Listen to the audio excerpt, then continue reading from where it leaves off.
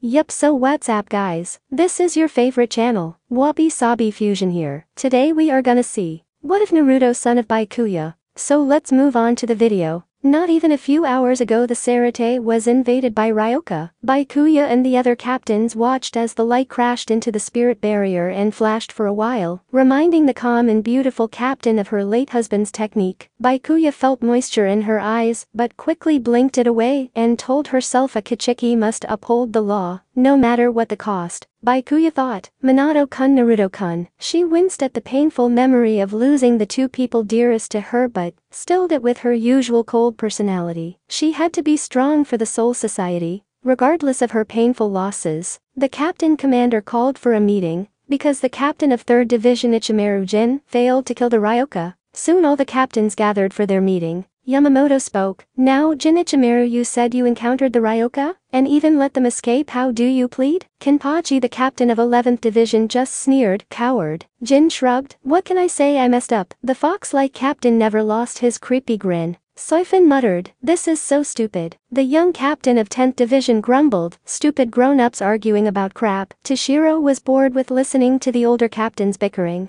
Kairaku sighed, oh boy, tempers are running high today. Byakuya was silent while still thinking of her beloved and son. She kept her usual emotionless mask, but on the inside was full of pain and sorrow. But soon they received word that the Ryoka defeated Renji, the lieutenant of Byakuya. Yamamoto spoke, the situation is dire. I will overlook Jin's actions from earlier. He opened his eyes to reveal determined black eyes. Let us declare war on these Ryoka. But then a massive Ryatsu appeared and actually sent the captain commander to his knees. Soon the captains saw the source. A young woman who looked to be 5'3" appeared in a burst of shunpo. She had long platinum orange hair with silver streaks. She looked to be about in her early 20s, yet felt far stronger than the head captain. Her eyes were a bright green. She wore the Utai Hakama of an Aranker, yet her spirit energy was the perfect fusion of Soul Reaper and Hollow. Her figure matched Renjiku's when she was in the living world. She hid in a shorter, lighter hair-colored gigai and called herself Misaki. But this is how she truly looks. Even her husband Isin, an ex-captain himself, had no idea of her true heritage. She was a member of the royal clan of the Soul Society, the Kujoro clan. She's the younger sister of the Soul King and the very first Soul Reaper Hollow fusion naturally born to. Yamamoto stuttered, Misaki-sensei. Misaki smiled at the old captain, hey Yamakun, my look at you, you've gotten so old. She stared at her former lieutenant. Yamamoto yelled, you are one to talk melody. You're older than even the Sarate and Soul Reaper Academy combined. Misaki giggled, yeah, I guess I was lucky to die young, huh? She then released a burst of massive spiritual pressure, and you should know better than to mention a woman's age, little Yamakun. Yamamoto gulped and shivered from her spiritual pressure. Yamamoto then asked, why are you here, Milady? Misaki then turned serious, I'm here to warn you. Yamakun, do not harm the Ryoka, my son is among them. Soifin glared at the far more powerful woman, who do you think you are? Kairaku spoke, Soifin, show her respect after she's our superior. Byakuya's gray eyes widened a bit as she recognized her. You're Misaki Kujaro, the former Taicho of the 0 and 1st Divisions. Misaki grinned like a certain Ryoka. Excellent, it's nice to see that you know of my previous status. She noticed Shunsui and instantly flashed over to him. She then hugged him. Hey little Kaio-kun, I almost didn't recognize you. Kairaku was in heaven. If only Nana-chan would hug me like this. Misaki spoke, where's Shiro-kun? She hadn't seen her once black-haired student in some time now, and he in fact had been her favorite student. Toshiro was about to yell, but Kairaku spoke up, she means Captain Yukitake. Toshiro blushed. Oh, everyone chuckled at the young captain's embarrassment. Kairaku spoke, you see he's now bedridden from his illness, sensei. Misaki pouted, oh, she sighed, well, I hope he gets over it soon. Kairaku nods, me too, sensei, me too. Byakuya spoke up, when you say son, do you mean Kurosaki Ichigo? Misaki nodded, yes, he's my little strawberry joy. She sighed with nostalgia as she remembered how she and Isin first started dating. Jin chucked, well, he was certainly entertaining. The orange-haired ex-captain's eyes narrowed as she glanced at the silver-haired captain.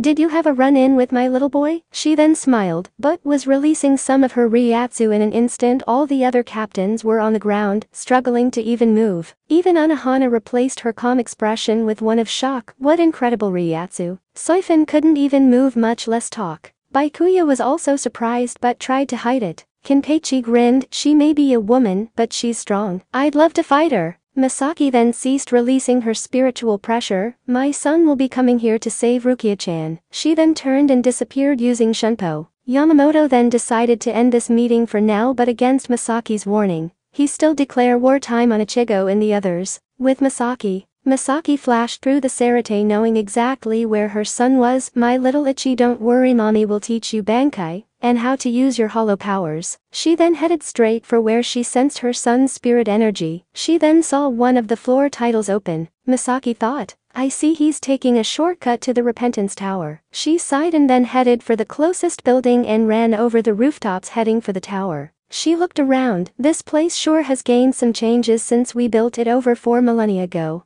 Just then Misaki sensed small spiritual pressure behind her and turned to see 2 low-seated officers with their zanpakuto drawn. Misaki sighed, I guess I can't ask you to surrender? They shook their heads. Misaki sighed again and began releasing her spirit energy. A purple aura surrounded her to show she was a true hybrid of Hollow and Soul Reaper.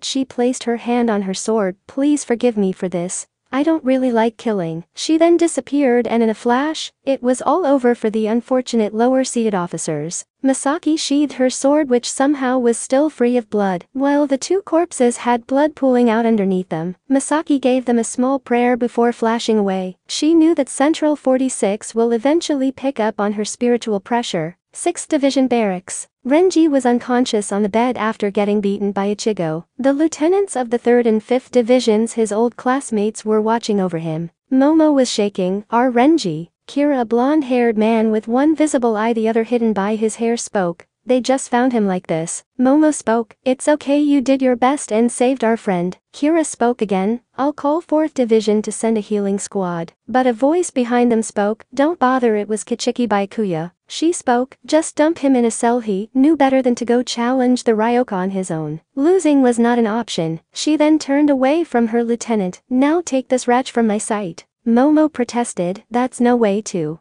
Kira quickly placed one hand over her mouth. Shut it, Momo. He bowed to Byakuya. Sorry, Captain Kichiki, right away. Byakuya then walked off. Soon Jin arrived, grinning as usual. My now what was that all about? The captain of 6th Division has always been like that. He then spoke. Not to worry, I will call Captain Unohana to help your friend now. Come along, Kira. Kira nodded. Yes, Captain. He soon left with his captain. Whoa, they sure did a member on you, Renji. Momo jumped at the voice to see her childhood friend and captain of 10th Division Hitsugaya Toshiro. He had short spiky white hair and icy green eyes. Momo yelled, Toshiro, at least warn someone before you sneak up on them like that. Toshiro yelled back, oh, quiet down, Momo, and I told you I'm Captain Hitsugaya. He then spoke more softly. I'm here to give you a warning, Momo. Beware of 3rd Division. Momo was surprised. Huh, Kira squad? But why? Toshiro spoke. I don't trust Captain Ichimaru, but I'm not too sure about Kira either. He soon turned and left. Momo was surprised at her friend's words. Kichiki compound. Byakuya then looked around to make sure no one was around spying. Of course, she'd kill them with Senbonzakura if there was anyone. Here the captain then opened her little shrine to reveal 2 photos of 2 men, her husbands Hisano. Her first husband died before they could sire a child, but Minato, her second husband, who she met on a mission to the living world in the Leaf Village due to a hollow infestation, managed to sire her first child and heir with her. Byakuya was only managing not to cry through sheer force of will as she gazed at the 2 men that meant the world to her and thought of her son, who may or may not be dead, she didn't know. Byakuya then saw something that made the stoic captain's eyes actually widen. She had received a gift from her husband, a crystal orb, not unlike the Hokage orb, that would allow her to view the hidden Leaf Village. Even from the Sarate she saw a boy with spiky blonde hair and blue eyes getting ganged up on by a group of masked-wearing warriors and Black Ops. Byakuya's gray eyes were widened for the first time in centuries, since before she lost her best friend Yuruchi Shihoin. Despite how she always called Yuruchi a workat when she was younger, the older fun-loving Shinigami was like an older sister to Byakuya, but when Byakuya heard about the crime, it hurt the Kichiki heiress deeply. Byakuya spoke. Naruto-kun? She then narrowed her eyes into a steely glare at the Anbu herder child. The stoic captain began releasing her spiritual pressure. A pink aura surrounded her. Instantly everyone in the Kichiki compound could feel their leader's spiritual aura and fell to their knees in fright. Byakuya then entered her family's private Senkai gate and went into the living world to bring her child home. In the leaf right now, a certain blonde Jinchuriki was getting hurt just for walking near a food cart. The Anbu had managed to catch him and now were stabbing him with their swords and kunai. But then a strange gate resembling a Japanese sliding door appeared. The gate opened, releasing a veil of white light, and out from the light stepped a woman with long black hair held up by a white headpiece called a kensakin. She wore a long white haori over a black robe. On the back of her haori was a rhombus with the kanji for 6 in it. Her robes were loose to show off her large breasts. The woman had a cold look in her slate gray eyes as she in an instant appeared in front of the blonde boy. She was also wearing an expensive-looking scarf around her neck and white gloves that only covered the back of her hands were seen. Strapped to her side was a sword. One Anbu with a horse mask spoke, "Hey woman, out of the way, we're busy." But he was secretly ogling the woman's breasts. They were as large as tsunade's. From the looks of her 2 accessories, she was from a noble clan.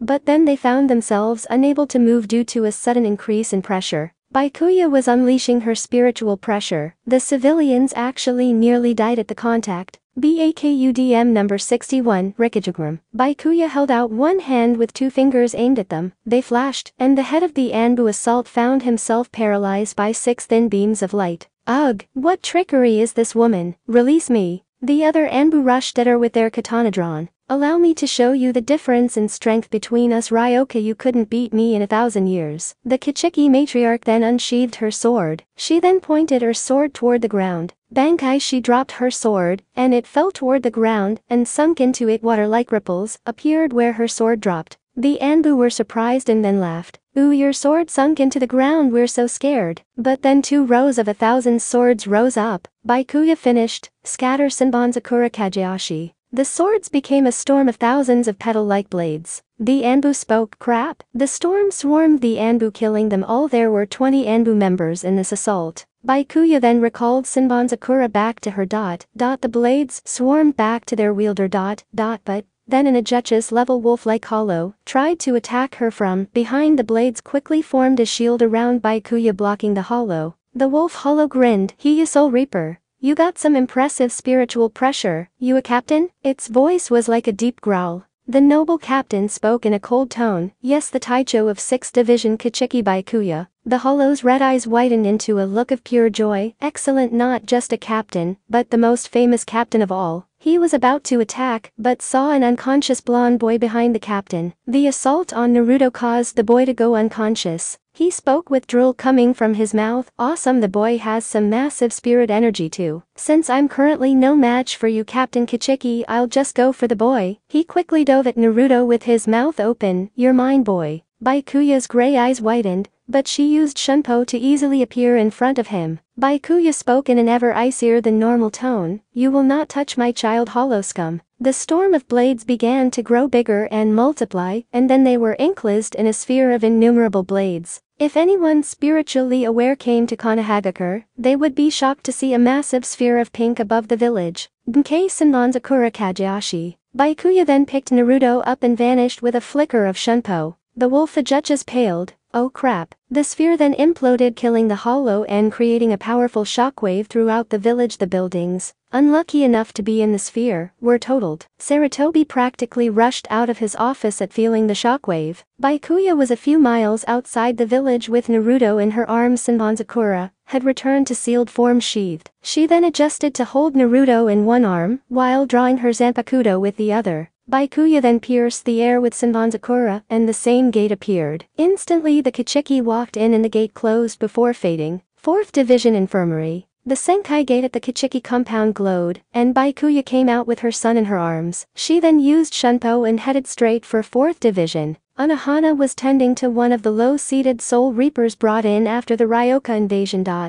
When she felt Byakuya's Ryatsu, and turned to see the 6th Division captain standing there with a hurt boy in her arms. Byakuya spoke, "Anohana, I need a favor." Anohana asked, "What can I do for you, Byakuya?" She was confused. Byakuya hadn't visited her in centuries. The Kichiki matriarch then handed her the boy. "Heal him for me." Anohana was surprised. "Byakuya, whose child is this?" Byakuya spoke, "He is my son, my heir." Needless to say, Anohana was shocked. After all the years of knowing Byakuya, she never knew her fellow captain was actually a mother. Byakuya then turned to leave but said, if anything happens to my son Unohana then you and your squad will die by my hand. She then took off in a blur of Shunpo. Unohana nodded, got it. She then gently placed the boy on a bed and was about to start healing him when she saw something strange. His wounds were already hissing and healing. Unohana thought, what is going on? His wounds are already healing, but she decided to give whatever was healing him a helping hand or keto spell in this case. Soon the boy was all better. Now he was sleeping, resting up. 5th Division Office. Aizen was thinking about what had happened so far. Ryoka invasion and wartime exceptions. The gentle captain had a bad feeling about this. Aizen then heard a knock. He then spoke. That you, Momo? Come in. His lieutenant clad in her pajamas came in. Momo spoke. Could I stay with you, Taicho? Aizen looked at her and spoke. What? Do you think I'd turn you away? Would I be that cruel? Momo then bowed. I won't fall asleep in front of you, Captain. I refuse to be rude and fall asleep. Aizen smiled. It's okay, Momo, come in and sit down. He then spoke. You know Byakuya wanted to have Renji discharged, but that was met with opposition. Momo was surprised. Opposition was that you, Captain Aizen? Aizen smiled. No one wanted to see Renji discharged. He's a great fighter and liked by everyone. He'll be able to rejoin the front lines in no time at all. Momo then looked at her captain. Captain Aizen, he always knows how to make me feel better. His words, personality, and scent, they help heal my heart. I'm happy to serve under you, Captain Aizen. Momo after a while nodded off to sleep, and Aizen tucked her in. Aizen then stood up and left. He needed to investigate something. Next morning, Momo woke up. She suddenly gasped and got up, changing into her lieutenant uniform and tied her hair in the bun. She then grabbed her Zanpakuto and lieutenant's badge and instantly headed out, but what she would find would shock and horrify her. 4th Division Infirmary. Naruto had woken up and managed to sneak out of the infirmary. Naruto was now wandering the squad barracks when several people holding swords rushed by and accidentally knocked the boy over. Naruto shook off the dizziness. He then decided this place was too dangerous and wanted to know how to get the heck out of here. He quickly ran for cover. Near the tower, Momo screamed as she saw something horrifying. Aizen was impaled on a Zanpakuto pinned to the tower. The other lieutenants quickly heard her screams and ran over. Kira yelled, Momo, what is it? He gasped when he saw Aizen, the kind and gentle Taicho of 5th Division, impaled. A familiar annoying voice spoke. My, what is all this racket so early in the morning? Soon Jin walked up. Momo remembered Toshiro's warning, beware of 3rd Division. Especially when Aizen goes out alone. Momo screamed and drew her Zanpakuto. You did this. She then charged at the captain Clang, only to be shocked as Kira blocks her. Momo spoke. W.Y. Azuru. Kira spoke. I am the lieutenant of 3rd Division. No one raises their sword at my captain for any reason. Momo begged. Please move, Kira. Kira denied. No, I can't. Momo asked a little louder. Please move. Kira spoke firmly. No. Momo screamed. Move out of the way. Kira yelled back. I won't. Momo then released her Shikai, snapped Obium. Her sword changed into a prong-looking weapon. Kira gasped. You dare release your Zanpakuto here? Momo aimed with her sword and shot a fireball at Kira. Kira avoided it. I guess it can't be helped. Raise your head, Wabasuk. His sword changed into what looked like a small reverse guillotine blade, but then clang. It was revealed to be Hitsugaya Toshiro, captain of 10th Division, and he did not look happy. Toshiro had his own Zanpakuto drawn and had blocked both of them. Toshiro spoke. Don't move, either of you. He then ordered, arrest them, both of them. Renjiku grabbed Momo, and the lieutenant of 9th Division Shuhei Hisagi grabbed Kira. Jin chuckled. Sorry about my lieutenant, Captain Hitsugaya. Toshiro had his back to Jin. Jin, just now you tried to kill Momo, didn't you?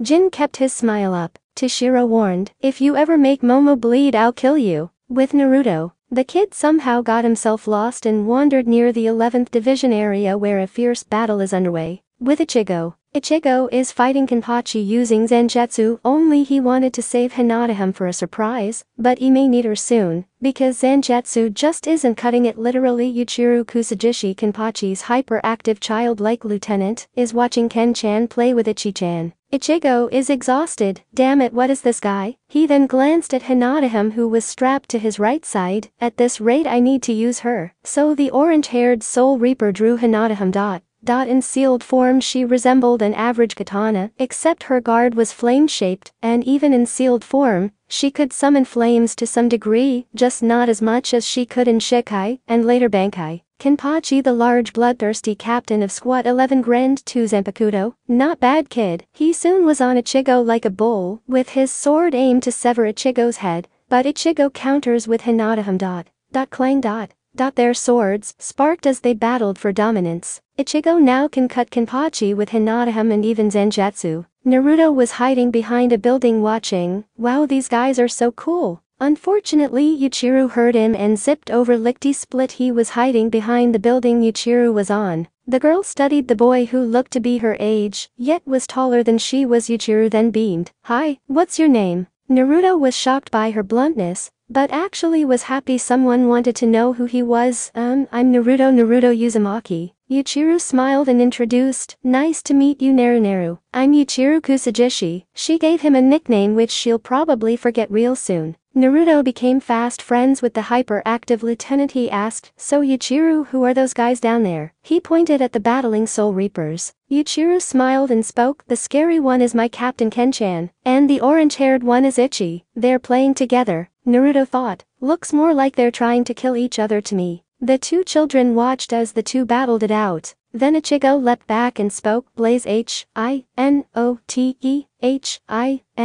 fire, princess." The katana glowed red and changed into a long Daido Nadachi blade. The sword now was on fire like Ryujin Jaka and was completely red. Blade, hilt, and guard with the guard now shaped like a roaring flame, were all bright fiery red, and at the end of the hilt was a flaming whip. Kenpachi was surprised. "So you know Shikai, let's continue." He then rushed at Ichigo, only to get sent flying by the whip on Hinata. He felt the area it touched burn. Kenpachi grinned demonically. Such elation. Ichigo spoke, "You're mocking me? That's why you haven't called on your Zanpakuto. You should be careful, my Zanpakuto can cut you now." Kenpachi spoke, "My Zanpakuto?" He then started laughing and held up the battle-worn sword. "Sorry to disappoint you Ichigo, but I don't know my sword's name. This is my Zanpakuto." Ichigo spoke, "Is that right? Good, that means it won't get any stronger." So now, he raised Zanjutsu Clang only to see Kenpachi's blade penetrate the massive cleaver blade. Kenpachi spoke, "So now what? You thought you could win?" Zanjutsu cracked and shattered in half as Kenpachi's sword penetrated Ichigo's chest and his heart.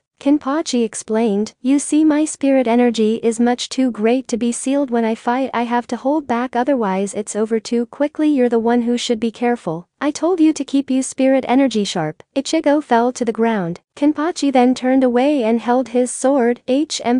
How disappointing, it was over too fast. Ichigo thought, No, I can't die here. I want to win, I have to win." Soon Zanjutsu materialized as Kenpachi walked off. Soon Zanjutsu stood there over his fallen wielder. Ichigo was shocked. Zanjutsu. The man spoke, "Ichigo, which is it? Do you want to win or live?" Ichigo whispered, "I have to win." Zanjutsu spoke, "I can't hear you." Ichigo yelled out, "I want to win." Zanjutsu then placed one hand on his wielder. "Very well, allow me to take you there." Soon his cape covered both of them. In a different part of the Sarate, Yasutora Sato, or Chad as he goes by, was battling a captain of his own, the captain of 8th Division Kairaku Shunsui. Chad was blasting at the energetic but lazy captain, but kept missing. Then Kairaku uses Shunpo to appear behind Chad, and flicked him flying with just his fingers. Why are you fighting so hard, Ryoka?" "To save Rukia Kichiki." Kairaku was surprised. "Rukia, but she went missing in the world of the living only this past month. It seems like such a thin friendship, acquaintanceship at best, to risk your life for." Chad agrees, "You're right, I barely know her." But he stood up. "Ichigo wishes to save her, and that's the only reason I need to fight." Kairaku adjusts his hat in size. "Oh well, you have amazing resolve for a Ryoka. It would be rude of me to try and convince you otherwise." He then drew his Zanpakuto, which were twin swords. "Unfortunately now it means I must take your life." Chad then starts reminiscing about the time Ichigo and him first met and first fought their first battle together. As a team, Chad charged spirit energy in his transformed fist. "Ichigo, I may die but I will beat him. If I live I'll re-swear on that promise.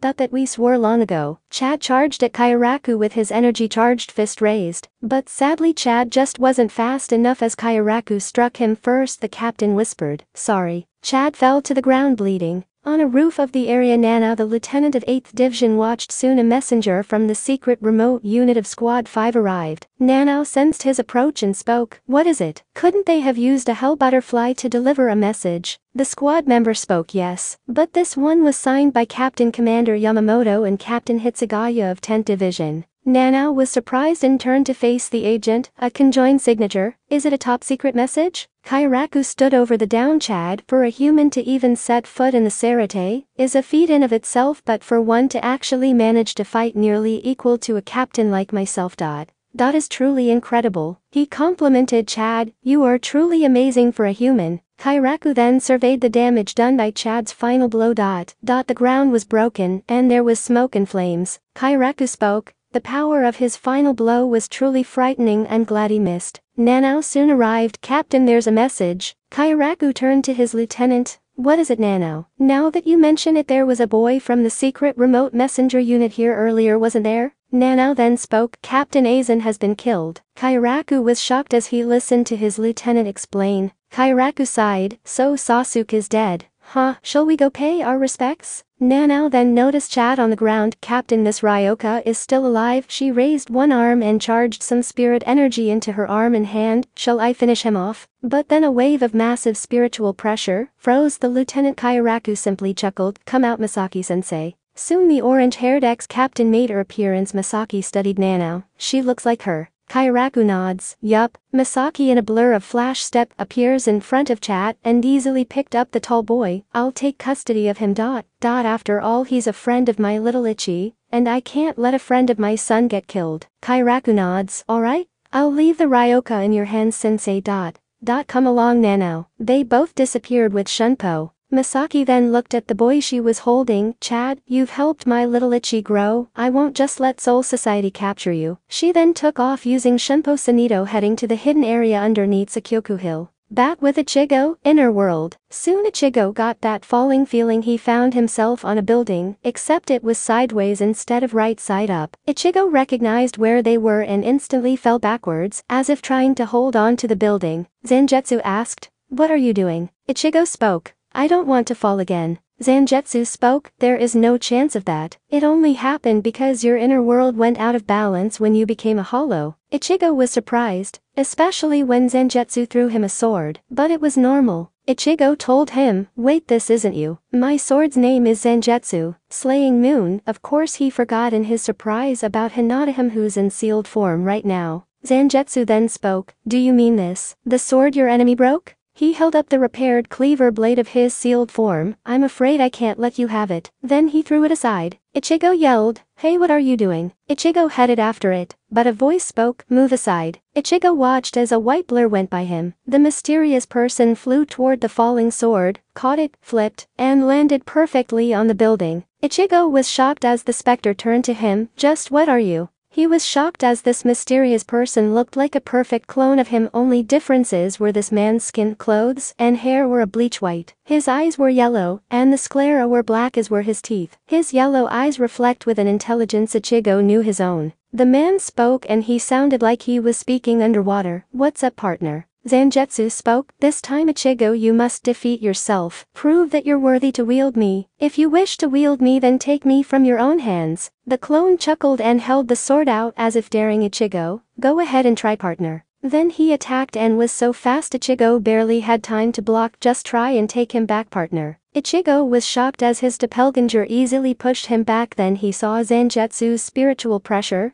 It was emitting a red spiritual aura. Ichigo thought, unreal, Zangetsu is an even more amazing sword than I thought. Its spiritual pressure is burning up the air. A regular sword looks like a stick next to it. He then gasped as his sword turned into a shinai. What the hell am I supposed to do with this? But then a young woman appeared next to him. She had long red hair and crimson eyes. She wore a red furosode kimono with flame designs, which slightly revealed her busty figure. She looked to match Rukia in age. She looked pissed. Ichigo, you bastard, did you forget you have me too? Ichigo grumbled as she kicked him in a way Rukia used too. Ow, damn girl. The girl then smacked him in the head. Baka, why didn't you use me in tandem with Zangetsu? Ichigo's inner hollow was watching with amusement. Hehehe, now this is entertainment. Zangetsu looked on. Ichigo, you must hurry and take me back before you die. After a small argument, Ichigo apologized. I'm sorry Hinata, I promise that as soon I get Zangetsu back, I'll use you both to battle Kenpachi. Hinata smirked and spoke, you damn well better baka. She then disappeared. Ichigo then drew her sealed form, Blaze Hinata. The sword morphed into a Daido Kadichi combo blade that was all red and covered in flames. Its guard was in the shape of flames, a flaming whip was on the hilt. The hollow grinned, finally let's go. He then twirled Zangetsu and hurled it at Ichigo, who barely managed to dodge. The inner hollow then retrieved the sword with the wrapping, damn missed. Ichigo was shocked, using Zangetsu like a spear? What kind of move was that? Then the hollow spoke, you're really hopeless Ichigo. Zangetsu is a powerful sword, how the hell did you get so bloody? He began twirling Zangetsu again.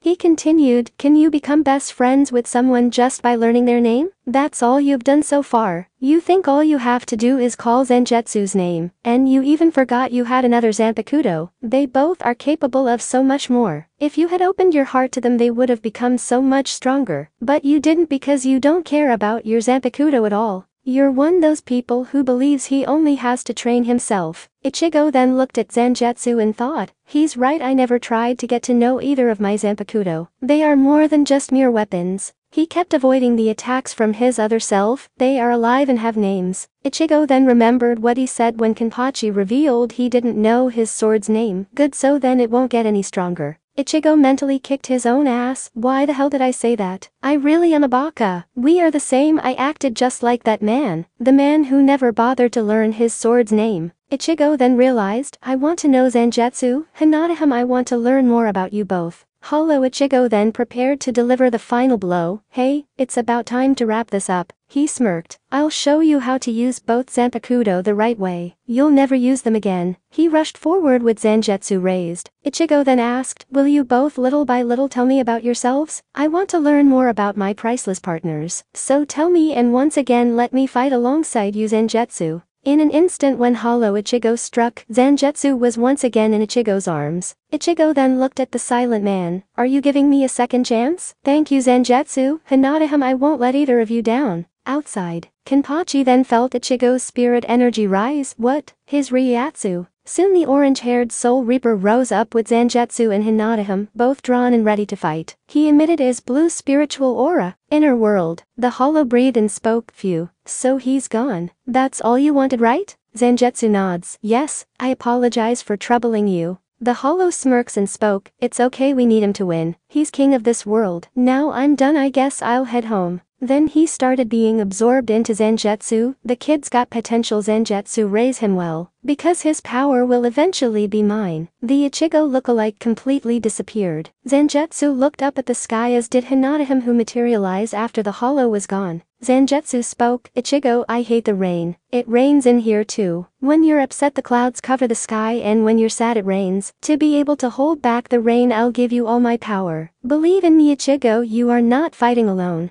Hinata thought, believe in me Ichigo, I'll help in any way necessary for you to win, just trust in me Ichigo. Her voice echoed through the inner world. Outside, Kenpachi was shocked as Ichigo's Ryatsu continued to rise. What? His rear yoku is gone, and now it's practically blazing. And his spiritual pressure. Ichigo now was blazing with blue Ryatsu, and his wounds were no longer bleeding. Kenpachi was even more surprised. The bleeding is stopping. Then Ichigo rushed at Kenpachi with both his swords ready to strike. Ichigo then gave Kenpachi a nice gash on his shoulder. Kenpachi met him head-on, but Ichigo was now managing to push him back. Kenpachi was shocked. What? He's overpowering me. Kenpachi was now sent back, but managed to slow his trip by digging his sword into the building. Ichigo spoke. Sorry, I have to end this quickly. Kenpachi spoke. End this quickly? No, that won't do, let's make this last as long as possible. Soon the two had a battle of blades. Ichigo cut Kenpachi's face with Zangetsu and gave him a gash through his stomach with him. Kenpachi managed to nick Ichigo in the cheek with his blade. Soon Ichigo discovered just how stubborn Kenpachi was. He's managing to cut and damage him, but the man just refused to go down. Ichigo yelled, what's wrong with you? Are you insane? Do you like fighting that much? Aren't you afraid of being hurt or dying? Kenpachi just laughs. What's wrong with me? There's something wrong with you. How can you be so powerful and not enjoy fighting? Kenpachi continued, revel in it, death and pain. Those are the rewards of battle. 11th Division Barracks. Ikaku was leaning against a wall, feeling the massive spiritual pressure from both Kenpachi and Ichigo. Soon the 5th seat arrives, Yumichika, with the most ridiculous-looking hairstyle. Ikaku makes fun of him, and the man obsessed with beauty got annoyed and placed a wig on. Soon the two spoke about Ichigo's chances against their captain. Back with Kenpachi and Ichigo's fight. Kenpachi looked up at the sky, such elation. Against you. He reached for his eye patch and removed it. I think I can fight with no restraints at all. Kenpachi starts glowing with yellow spirit energy. With Ichiru and Naruto. Soon an agent of the Riteitai messenger squad for Squad 11 appeared behind Ichiru, Lieutenant Kusajishi. I have an urgent message for you and Zaraki Taicho.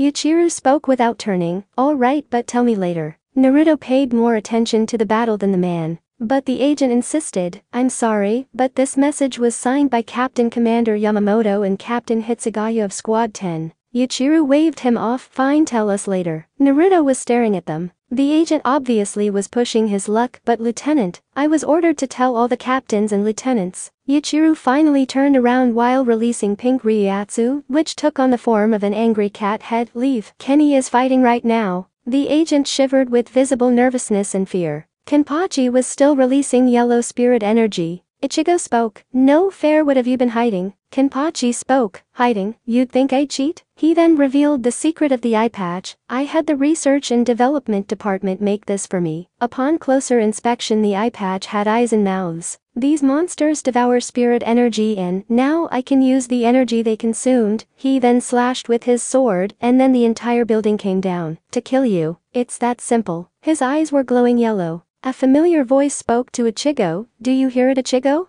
Ichigo then turned to see Zangetsu and Hihim standing beside him. Hinata finished for Zangetsu, the sound of his sword screaming? Ichigo nods. Yes. Zangetsu spoke. He cannot hear it. When those who do not trust each other fight together, their strength is diminished. Hinata added, those who rely on their own strength can't comprehend that. Zangetsu asked, Ichigo, do you trust us? Ichigo then replied, yes, all my power is yours and lend me yours. Zangetsu spoke. Very well. He and Hinata placed their hands on their respective sword forms. Ichigo's spirit energy spiked even more and increased. Kenpachi was elated. Good, I feel your spiritual pressure spiking again. Ichigo told him, of course I'm borrowing Zangetsu and Hinata's power. We fight as a team. I'm not losing to someone like you who fights alone. Kenpachi spoke. Zangetsu, Hinata, those the names of your Zanpakuto? You're using the powers of your Zanpakuto and fighting as a unit? What a load. A Zanpakuto is simply a weapon. Teaming up with a weapon is the way of a coward who can't fight on his own. Kenpachi powered up. For guys like us. His yellow spirit energy took on the form of a demonically grinning skull. It ain't our way, Ichigo.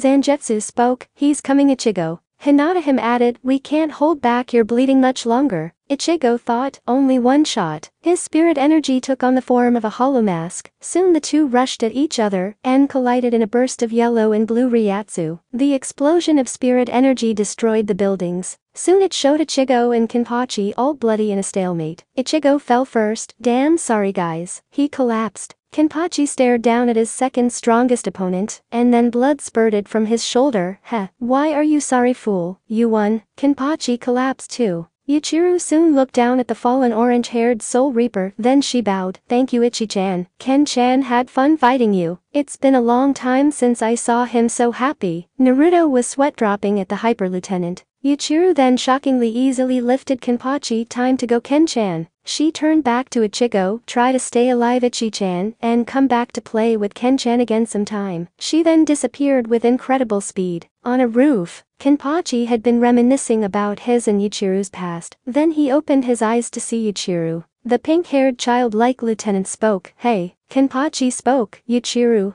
Ichiru was happy to see her father-brother figure awake. Yay. You're finally awake. Don't worry, I called Captain Unohana, she'll be here soon. Kenpachi asked, what about him? Ichiru then quieted down. I don't know, he was alive when we left. Kenpachi grinned. Good, I have to have a rematch. Ichiru looked surprised. Huh, why? Kenpachi spoke. You know why I lost. Ichiru denied it. But you didn't lose, Ken-chan. Kenpachi chuckled softly. Idiot, look at me. Ichiru still denied it. You didn't lose, Ken-chan. Ichi-chan said as Zanpakuto were helping him. It was 3 against 1. You won, Ken-chan. Kenpachi chuckled only to get smacked by an irritated Yuichiro. Kenpachi then spoke, fighting with a Zanpakuto. He then asked, Yuichiro, do you remember the day I gave you your name? Yuichiro nodded, yes. I even remember the number of clouds that day. Kenpachi agreed, yeah, me too. His grip on his sword increased and caused a little more blood to spurt out. Yuichiro spoke, Ken-chan. Kenpachi spoke, quiet. It's been a long time since I thought about the pain of not having a name. He then lifted his sword up to his face. I kept you waiting a long time, didn't I? Why now? You wonder. I'm not too late, am I? Will you tell me your name? The sword remained silent. Kenpachi glanced at it a little longer before chuckling, I knew it. He placed his hand over his face, blast it. I want to become stronger. I found a good opponent to fight, I want to become even stronger. Yuichiro starts reminiscing about her past. She came from a deadly area in the Rukin district, and could have died, but somehow she survived and met Kenpachi, who was then nameless. She then spoke, I know you can do it, Ken-chan, let's get stronger together. Cause to me you're the strongest I know. Kenpachi was silent to show he was unconscious. Yuichiro looked, Ken-chan? Her cry echoed, Ken-chan. At the Shinseikyu Tower, Ganju and Hinataro finally made it. Hinataro asked, that noise has stopped. You think Ichigo's okay?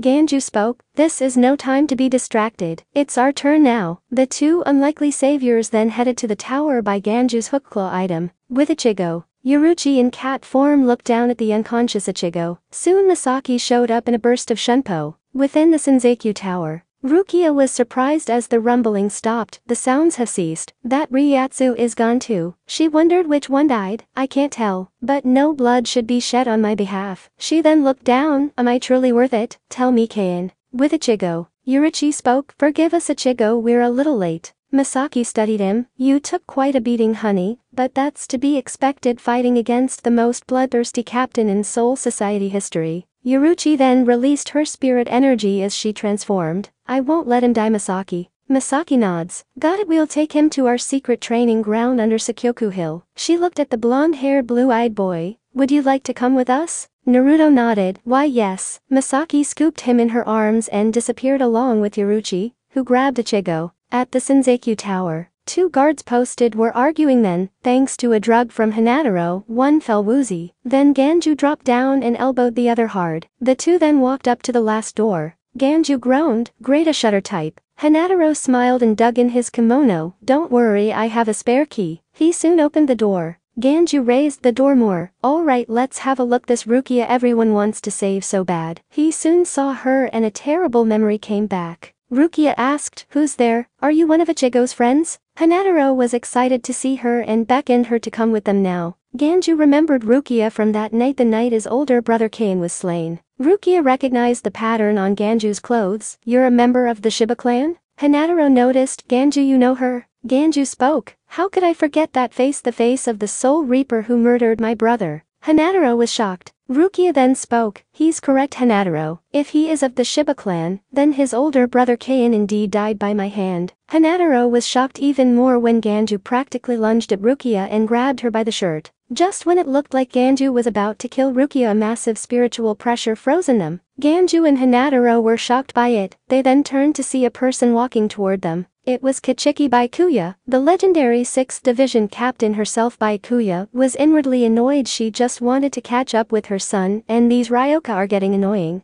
13th Division barracks. A voice spoke out. What? Aizen's been killed? Soon a white-haired man started to come out of the quarters. Who did it and when? The frightened massager spoke. We're not sure, Captain Yukitake, but that's what we're trying to find out. Yukitake Sherm Taichio of 13th Division groaned as he shook off all tiredness. Blast it. What's happened since I fell asleep? I'll get to the bottom of this, he vowed. Repentance Tower. Ganju and Hinataro were frozen in fear as Byakuya walked toward them, her spiritual pressure crushing around them, paralyzing them. I can't believe it. It's... Hinataro was petrified. Ganju spoke with equal fear. Kichiki Byakuya, the Taicho of 6th Division. Ganju, you've heard of her? Of course, the Kichiki clan is one of the 4 noble clans in the Soul Society, and she's the first female and strongest clan head of her clan. She's also the most famous of the 13 captains. Why did she have to show up? Ganju shivered. We don't even have half a chance against her, Ganju told them. Maybe ... She'll let us go if we beg for our lives, Ganju suggested. Hanataro was shocked, but Ganju. He looked toward Rukia. If we run we should take Rukia too. Ganju yelled, are you nuts? We have to cross the bridge. You think we can get past that woman? And you expect me to risk my life for this monster? The angry Shiba member yelled out. She killed my older brother. I refuse to die for her. I won't do it. Hanataro was in thought, then he spoke shockingly serious. Okay, you're right, this was never your mission anyways, it was Ichigo's. But would you at least take Rukia with you when you go? I'll go and try to stall her, the usually timid boy said. Both Ganju and Rukia were stunned at his words. Hanataro, are you nuts? Do you know what you're saying? Ganju yelled worried. Why yes I do, I know how you feel. Hanataro spoke. No, that's not what I mean. Can't you feel her spiritual pressure? It's even stronger than Captain Zaraki's. We can't handle a person that strong. I know but still I came to save Rukia, I can't just do nothing. Hanataro then bowed to Ganju. Thank you Ganju for everything. He gave a very scared smile. I hope we can meet again. He then turned and walked out. And no Hanataro, you can't. Rukia was about to try and stop him until Ganju kept her still. Let me go. Rukia struggled to get loose. Look at him, the little idiot. He's frightened and he doesn't have his Zanpakuto with him. Ganju could tell Hanataro was afraid by his body's actions. Ganju then let out a battle cry which was more like a bellow, Greya. It froze Hanataro and the timid boy turned. Huh, what was that? He saw a very serious looking Ganju who had stormed out of the repentance cell. Hanataro was surprised. Ganju? Ganju glared down at him. Move it. He then booted Hanataro away. Ganju then faced Byakuya. Sorry brother, but your revenge will have to wait. Blame our sis for not raising me to be a coward who would abandon his comrades. He acted tough. Okay captain, you have to get by me first. In Hueco Mundo. No, Ganju, run little bro or she'll kill you. Damn it. A familiar man with spiky black hair and aqua green eyes was watching in horror through the garganta. After Rukia killed Kain, the hollow that took over his body was sent back here. Somehow Kain was still alive and managed to fight the hollow out of his body. He was nearly eaten several times, but being in Hueco Mundo has caused the former lieutenant to develop hollow traits of his own. He is now powerful enough to match an Ajuchas or even an inexperienced Vasto Lords in battle. Kain was clad in an Espada-like outfit, a white Hakama shirt with white pants. His Zanpakuto was strapped to his side. After he killed the hollow, Nejibana was revived. Damn Kain, your little brother's an idiot. A mocking voice spoke out. Kain growled as a tall muscular man with short blue hair and blue-green eyes came up. He had on a white Hakama jacket which was open in pants. His hollow remains were on his mouth's left side, resembling a cat's jawbone. His eyes had a green stripe on them, like the Pantera genius of cats. Shut it Grimjo. The former lieutenant glared at the sixth Espada. Sorry, but lighten up man, it'll all be over soon. Grimjo chuckled. A calm feminine voice soon spoke. Ugh, you two are so loud. Soon a pale-skinned woman came in. She had short messy black hair and green slitted eyes with teardrop-like marks going down her face. Her lips were coated in black lipstick. She wore a white jacket with long coattails, and a white Hakama on her head was a bone resembling a broken helmet, like the other one. A Zanpakuto was strapped to her side. Grimjo sneered. Oh, Ulquiorra, it's you. The Sexta Espada hated the Cuatro, fourth Espada, since they were still in their hollow forms. Grimjo was jealous that she became a Vasto Lords while he remained in Ajuchas. Ulquiorra ignored his words and focused on the garganta. That one is your brother Kain. Yes, that's my twerp of a little brother. Kain thought, screw this. I'd rather let Rukia finish killing me than watch my own baby brother get killed. Kain spoke. Grimjo, Ulquiorra, I'm going to save my brother. Ulquiorra was a little surprised. Are you sure that's wise, Kain? You will be tried as a hollow. I don't care, I can't just stand by and let my little brother get killed. Kain yelled. Grimjo spoke. I'll go with you. No, I'm going alone. Kain shook his head. Grimjo growled. Like hell you are. Ulquiorra sighed. Such pointless yelling. Enough out of you all, said another voice. A massive Ryatsu instantly silenced the two. A ranker and former Soul Reaper. A man with spiky blonde hair and cat-like blue eyes appeared in a flash of yellow, a yellow glow emanating from his form. He wore a white version of the outfit he wore when he was alive minus the vest. His jacket was unzipped to reveal a muscular torso, with the number 0 in big black gothic style on it. He wore a Haori similar to a Captain Haori, except his had red flames on it, and the kanji for 0 on the back. His hollow hole was located on his sternum just below his chest, right below his Espada tattoo. His hollow remains were on his right arm and hand, a claw bone. He had been a Vasto Lords, Before becoming an Arankar, his nails were black and razor sharp. He is Namikaze Minato the Zero Espada, and the former Yondaime Hokage. Minato grinned, revealing fangs. I'll go with you, and after all I wish to see my dear wife and son again. He had missed her dearly when he had died and had been taken by hollows to this place. He had been watching his wife via Garganta try to cover her pain. With a cold mask, it hurt to see her try to act so strong yet be in so much internal pain. And their son, he had seen through his Garganta what Naruto went through in his former home. Minato thought, Buya-chan, Sachi, I'm coming. Kain nodded, let's get going, Minato. The two then entered a Garganta they formed and headed for the Soul Society. Grimjo grumbled, lucky bastards. Okiura just remained silent. Sarate, under the Sakyoku Hill. Ichigo slept and was watched by his mother and Yaruchi. Soon, the orange-haired Soul Reaper slowly opened his eyes. Ugh, where am I? Am I dead? He then looked around. So awakened at last, Ichigo turned to see Yaruchi standing along with his mother. Ichigo spoke. Yaruchi, Mom, you're both okay? Masaki smiled. Well, Ichigo, we're in better shape than you are currently. Yaruchi added, you should thank your own will to live, Ichigo. Frankly, I'm surprised you didn't die from those injuries. Oh yeah, I got hurt pretty bad, didn't I? Gasped. His eyes widened as he remembered, and Ichigo instantly shot up, reopening his stomach wound. Masaki instantly reacted and used a paralyzing Kido on her son. No, Ichigo, you're hurt. Yaruchi tackled him back down. You are in no shape to be moving. Ichigo, you're hurt. Why are you trying to kill yourself? Masaki cried out. Ichigo spoke. I have to, Mom. Chad and the others are hurt. Masaki smiled. Your friends are okay, Ichigo. Masaki then dispelled an illusion Kido to reveal Chad with them. She had begun healing him with her Kido. Ichigo was shocked. Amazing, Mom. Yaruchi explained. Orihime and Uryu escaped unharmed. Just stay in that Kido and let it heal you. Yaruchi explained. Half your organs were crushed. If you didn't have this in your pocket, you'd be split in two. The cat then brought a hollow mask. Ichigo was shocked. That was in my pocket. Masaki was surprised. What? You didn't know you had it, honey? Ichigo spoke. Well, when I heard it saved me from when I fought Renji yesterday, I wanted to keep it, but Hinataro wanted me to get rid of it. Ichigo's next words made Masaki and Yaruchi both narrow their eyes. So I threw it into the underground waterway. He then explained. Oh, Hinataro's this kid from 4th Division.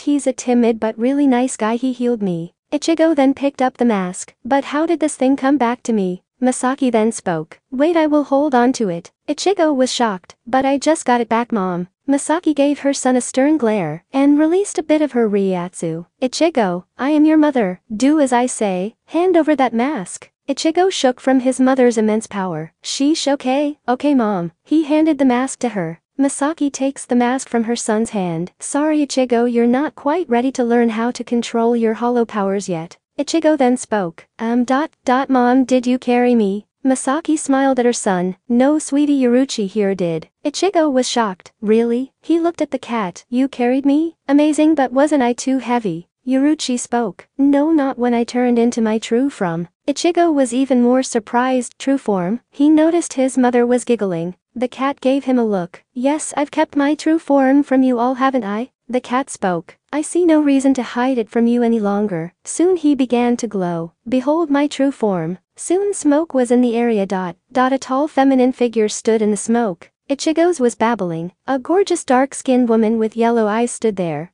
Her violet hair went down to just above her waist. Ichigo also noticed one thing: she was naked. The woman then gave Ichigo a teasing smirk. You look so surprised. People always assume I'm male due to how I sound in cat form. They are so naive. Revealing my true form is always so fun. After Ichigo had a yelling fit at Yaruchi to put clothes on, and she teased him about seeing a naked girl. She was now clad in an orange shirt and black pants, and her hair was tied in a ponytail. Yaruchi explained about the item she used, and Ichigo wondered just who she was. But before Yaruchi could tell him, a crushing Reiatsu was felt by both. Ichigo was shocked. This spiritual pressure, it's her. He remembered the Reiatsu of the one who nearly killed him. Yaruchi spoke. It's coming from the Repentance Tower. Ichigo quickly got up. Masaki was shocked as she watched her only son attempt to move. Yaruchi spoke out. Wait, Ichigo, where are you going? Ichigo yelled. Ganju and Hinataro were going there. If I don't go, who's going to save them? He grabbed both of his Zanpakuto and the item Yaruchi used. This thing can fly a person using Ryoryoku, right? He then yelled. Fly. Ichigo flew out the opening and headed straight for the tower. Yuruchi watched and groaned. You fool. Masaki spoke. Don't worry Yuruchi, let's just follow him. She disappeared along with Yuruchi. Repentance Tower. I sensed a spirit presence moving toward the repentance cell. I came to see what terrible foe had come concealing its spiritual pressure. Baikuya spoke calmly. But it was only a big fat bug, how absurd. Be gone. My sword is not for crushing vermin, Baikuya informed them.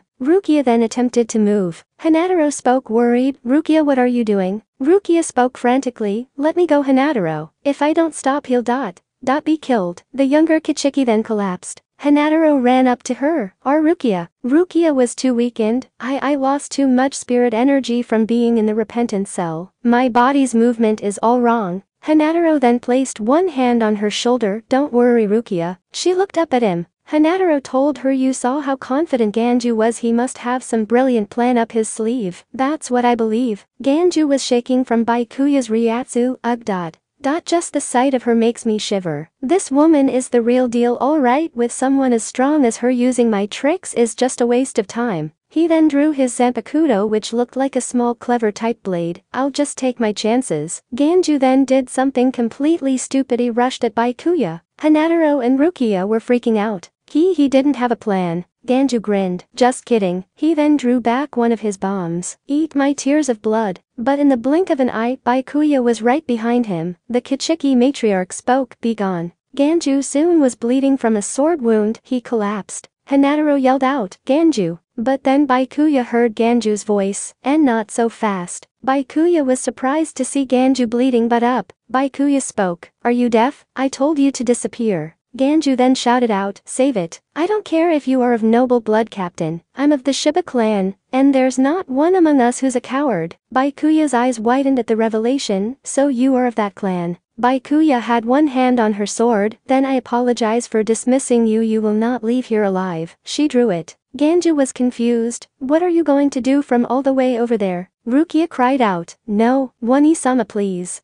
Baikuya brought her sword in a 90-angle position. Scatter Senbon Her blade turned pink and started disappearing. There were now sakura petals around. Ganju was more surprised. The blade disappeared? Rukia knew what was coming, so she screamed, run away. In a flash, Ganju was now severely wounded. He fell to his knees. Hinataro spoke worried. Gee Ganju. Rukia cried out. No, the Shiba clan lost another one. But Baikuya now turned her stony gaze on them. Rukia and Hinataro both looked in horror at the gaze. Rukia begged, no, please, Wani-sama. Baikuya then began to move the hilt, but then a hand gripped her wrist and a man with spiky raven black hair and aqua green eyes appeared in front of Ganju. A familiar voice spoke behind Baikuya. Now Baya-chan, play nice. Baikuya turned her head and her gray eyes actually widened at who she saw. He was tall and had spiky blonde hair and cat-like blue eyes. He wore a white outfit and had a Zanpakuto strapped to his side. Baikuya whispered, Minato-kun? She was genuinely shocked and elated to see her husband and father of her only child alive and in a rancor. But she didn't care, he was still her husband regardless. She still wore the ring he gave her. The blonde man smiled. Yup, it's me, I've missed you, Baya-chan. Baikuya then reformed her blade, sheathed it, and then wrapped her arms around her husband's neck, not even caring who saw. Rukia was so shocked she had never seen her adopted sister-in-law so emotional. Baikuya gazed into her husband's blue eyes. Minato-kun, when I heard you died and were dragged off by Hollow's eye, Minato smiled and gazed into her gray eyes. I know, my sweet Sakura Kouhi cherry blossom queen, you covered up your pain with that cold mask you wear. He then actually took off her headpiece, and her long black hair now flowed down her back freely. You don't have to hide your emotions anymore, Baya-chan. It's not a sign of weakness to show emotion. In fact, emotions can be your greatest strength. He even removed her scarf, leaving her clad in her captain's outfit. Baikuya nodded at her husband's request. She also blushed at her nickname. Okay, Minato-kun, for you and Arsachi, I will start showing emotions again. She then kissed her husband, her once stony gray eyes, now once again showing fire and spirit similar to Ichigo's. She was more like how she acted when she was Younger1. Rukia thought, completely stunned by her sister's show of emotion. Who is this man? Not since Hisano-sama's death has Wani-sama shown such raw emotion. Ganju spoke weakly. Big brother? Kain smiled. Hey lil bro, it's nice to see you again, you're grown since I last you. So how's Kukaku doing? He then turned to Rukia and waved. Hey Rukia, how have you been? Rukia was even more shocked to see him. She stuttered, Kain-dono? Yukitake arrived just in time to see the strange scene. Baikuya was kissing some strange man, and Kain was alive? Yukitake spoke, Kain? Kain noticed and saluted, Captain. How nice to see you again. Lieutenant Kain Shiba returning for duty, sir. Rukia spoke, but how? When you stuck me, Rukia, you missed my heart about 2.0 millimeters below. Kain lifted up his shirt to show the scar. Baikuya then turned to face Yukitake, though she kept close to her husband. What are you doing here, Yukitake? Yukitake spoke, I should be asking you that, Baikuya. What were you thinking using your shikai? There's a law against using your zanpakuto here. The captain commander has issued a wartime exemption. Use of zanpakuto is allowed. Yukitake's eyes widened. Wartime exemption. Is the appearance of a few Ryoka really that important? Was Aizen truly killed by? Just then captain-level spiritual pressure was felt by them. Baikuya and Yukitake were surprised as the spiritual pressure was at captain level, yet it felt inexperienced too. Minato wasn't impressed. It's not bad, but it's nowhere near our own. He and Kain weren't even fazed by it. Soon an orange-haired teen with a wrapped cleaver sword on his back, and a second sword strapped to his side riding on what looked like a strange wing appeared. He flew upward and landed on the bridge. He then went to check on Hinataro. When he was sure Hinataro wasn't hurt, he asked about Ganju, but Hinataro's tearful look was enough. Soon Ichigo turned to Rukia. Rukia, I've come to save you. He then looked at her only to see a worried look. Hey, what's with that look? I've come to save you, so the least you could do is smile. Rukia then spoke, you fool, I told you not to come. Now look at you, idiot. Ichigo then spoke, TCH. Alright, I'm an idiot, you can yell at me all you want later. He turned to Baikuya, after I beat her, but he wondered who the blonde man standing right next to the captain was. Who is this kid, Baya-chan?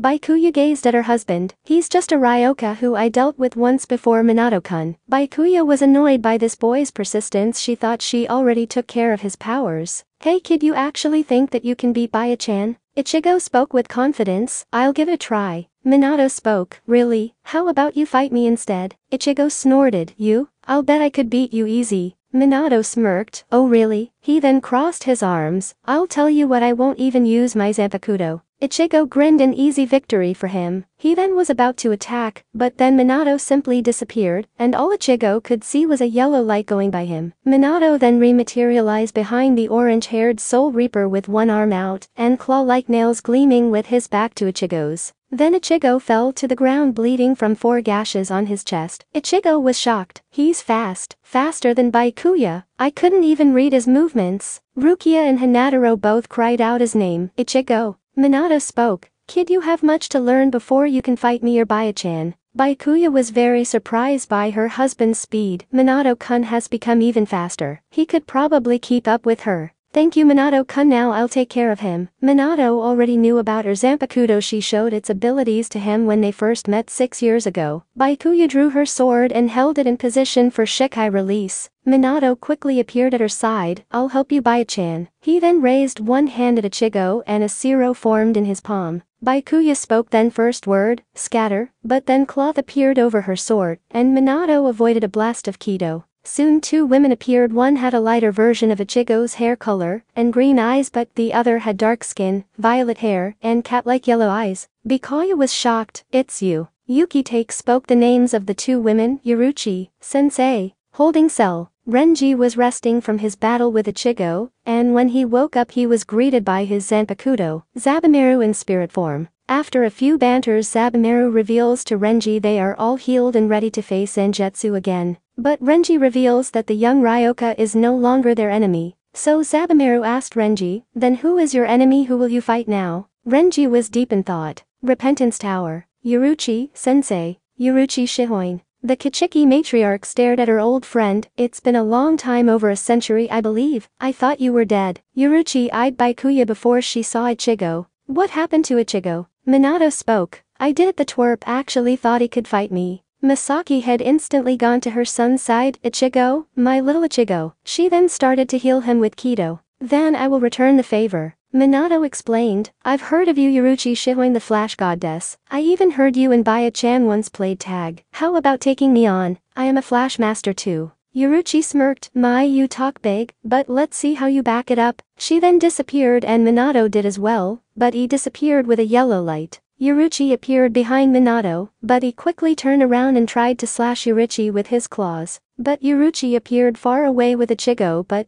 then in the blink of an eye, Minato flashed right in front the ex-captain with a yellow burst. Minato grinned with one clawed hand raised. He tried to strike her but missed. Yuruchi smirked as she appeared on a building along with Masaki holding Ichigo. "I'll admit you're much faster than Buya-chan, but you still can't catch me." Yuruchi had to admit Byakuya has good taste in men. "Oh really?" But then a familiar voice behind spoke. To Yuruchi's shock there was Minato right beside her, but how? He was still standing beside Byakuya. Then the Minato beside Byakuya vanished with a yellow light. It was an afterimage. The blonde Espada smirked. "When I was alive I was the fastest shinobi in the elemental countries. Not even Mito guy with his gates open could hope to catch me." Yuruchi was stunned. "This man is unbelievable. He's actually faster than me." Byakuya had a slight smirk on her face. "Well Yuruchi, it looks like my husband is the new god of Flash." Minato spoke. "You can go free. I just wanted to test you." Yuruchi and Masaki instantly flashed away. Minato then flashed to his wife again. "Minato-kun, you are incredible." Byakuya wrapped her arms around him. Minato grinned, naturally. "So shall we go and find our Sachi?" "Yes, I'm ready to see our son."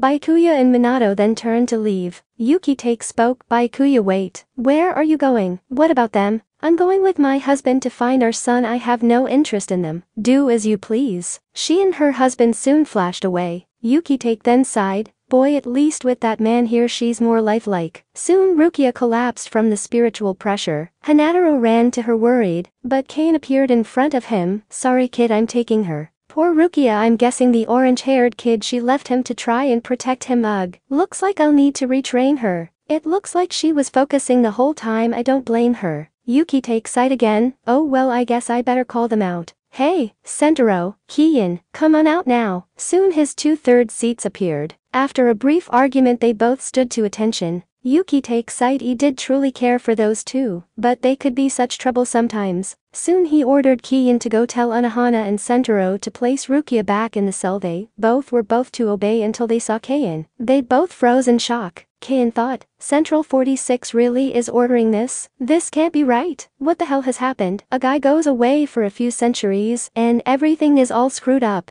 Kiin spoke. "Captain, I'll take her." He then disappeared along with Rukia. Sentaro was stuttering as was Kiin until she remembered what Yuki-take ordered and went to fetch Captain Unohana. Yuki-take sighed. "At least I know Kiin will take care of her." Hanataro was speechless. "You're probably wondering why I'm letting you live," Yuki-take said. Hanataro spoke quietly. "Why yes. Why wouldn't I? We aren't sure who killed Aizen, but you Ryoka may have the answers we're looking for. I can't kill you until the investigation's over." Yuki-take turned to look at the timid boy. "But more importantly, what you did may be questionable, but you were trying to save one of my subordinates. I won't just stand by and watch you get killed." With Uryu and Orihime had managed to steal some Soul Reaper outfits. Orihime's clever suggestion. They managed to fool them and were trying to head to the Repentance Tower where they thought Rukia was, but then a man with spiky black hair and aqua green eyes flew by them. The two Ryoka only caught a glimpse but saw Rukia in his arms. Orihime spoke. "Uryu-kun, that was." The Quincy nods. "Yes, he has Rukia." The two decide to follow the man. With Kiin used Shunpo and flew through the Sarate listening as Rukia explained about her life since his death. Kiin whistled. "Wow, you really went through a lot Rukia. I'm sorry, I wanted to come back sooner, but I needed to train first." Rukia nodded. "Yes, Kiin don't know." She still couldn't believe he was alive, but here he was right in front of her. Kiin was deep in thought. What happened to this place in the past few centuries? Near 6th Division Barracks, Naruto had wandered away from Misaki and the others and made it to the 6th Division Barracks, but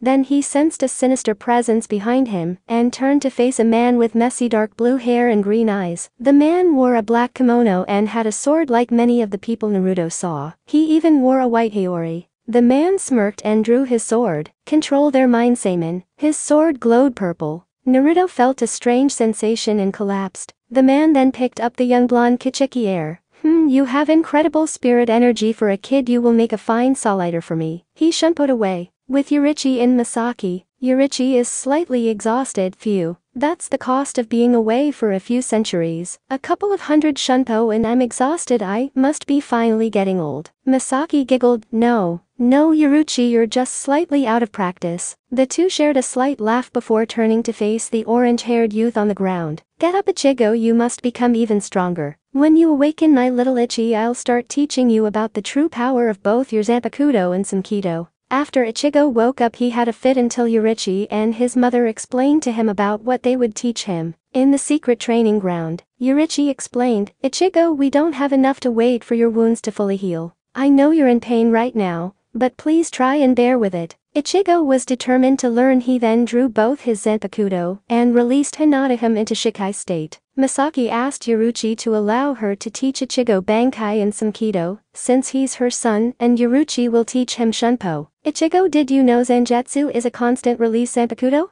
Misaki stood across from her son while asking him this. It's a what? By constant release, do you mean like Kenpachi's? Ichigo was surprised. I see you weren't made aware by them, were you? Misaki sighed. Both your Zanpakuto have a second release state, the hybrid informed her son. Ichigo was shocked. The first release is called Shikai, the second is called Bankai. It's mandatory for a captain to have mastered both. With one exception, each and every captain has mastered Shikai and Bankai. Ichigo was surprised. One exception? Kenpachi's Araki, sweetie, Misaki sighed. Misaki then told him, in the inner history of the Soul Society, Kenpachi's Araki is the only person to achieve captain rank without either Shikai or Bankai. The Gate 13 valued his fighting prowess and dedication that much. But of course you learned that from fighting him. So mom, if you're a former captain, then does that mean? That's right, I have mastered both Shikai and Bankai. Now on the terms of your Zanpakuto's fighting ability, the difference between Shikai and Bankai usually depend on the user's talents, but it's essentially 5 to 10 times greater. Ichigo was stunned. Incredible, isn't it? Misaki smiled, but told Ichigo sternly, however, due to the huge difference even for someone with talent, it could easily take more than 10 years to master Bankai. What?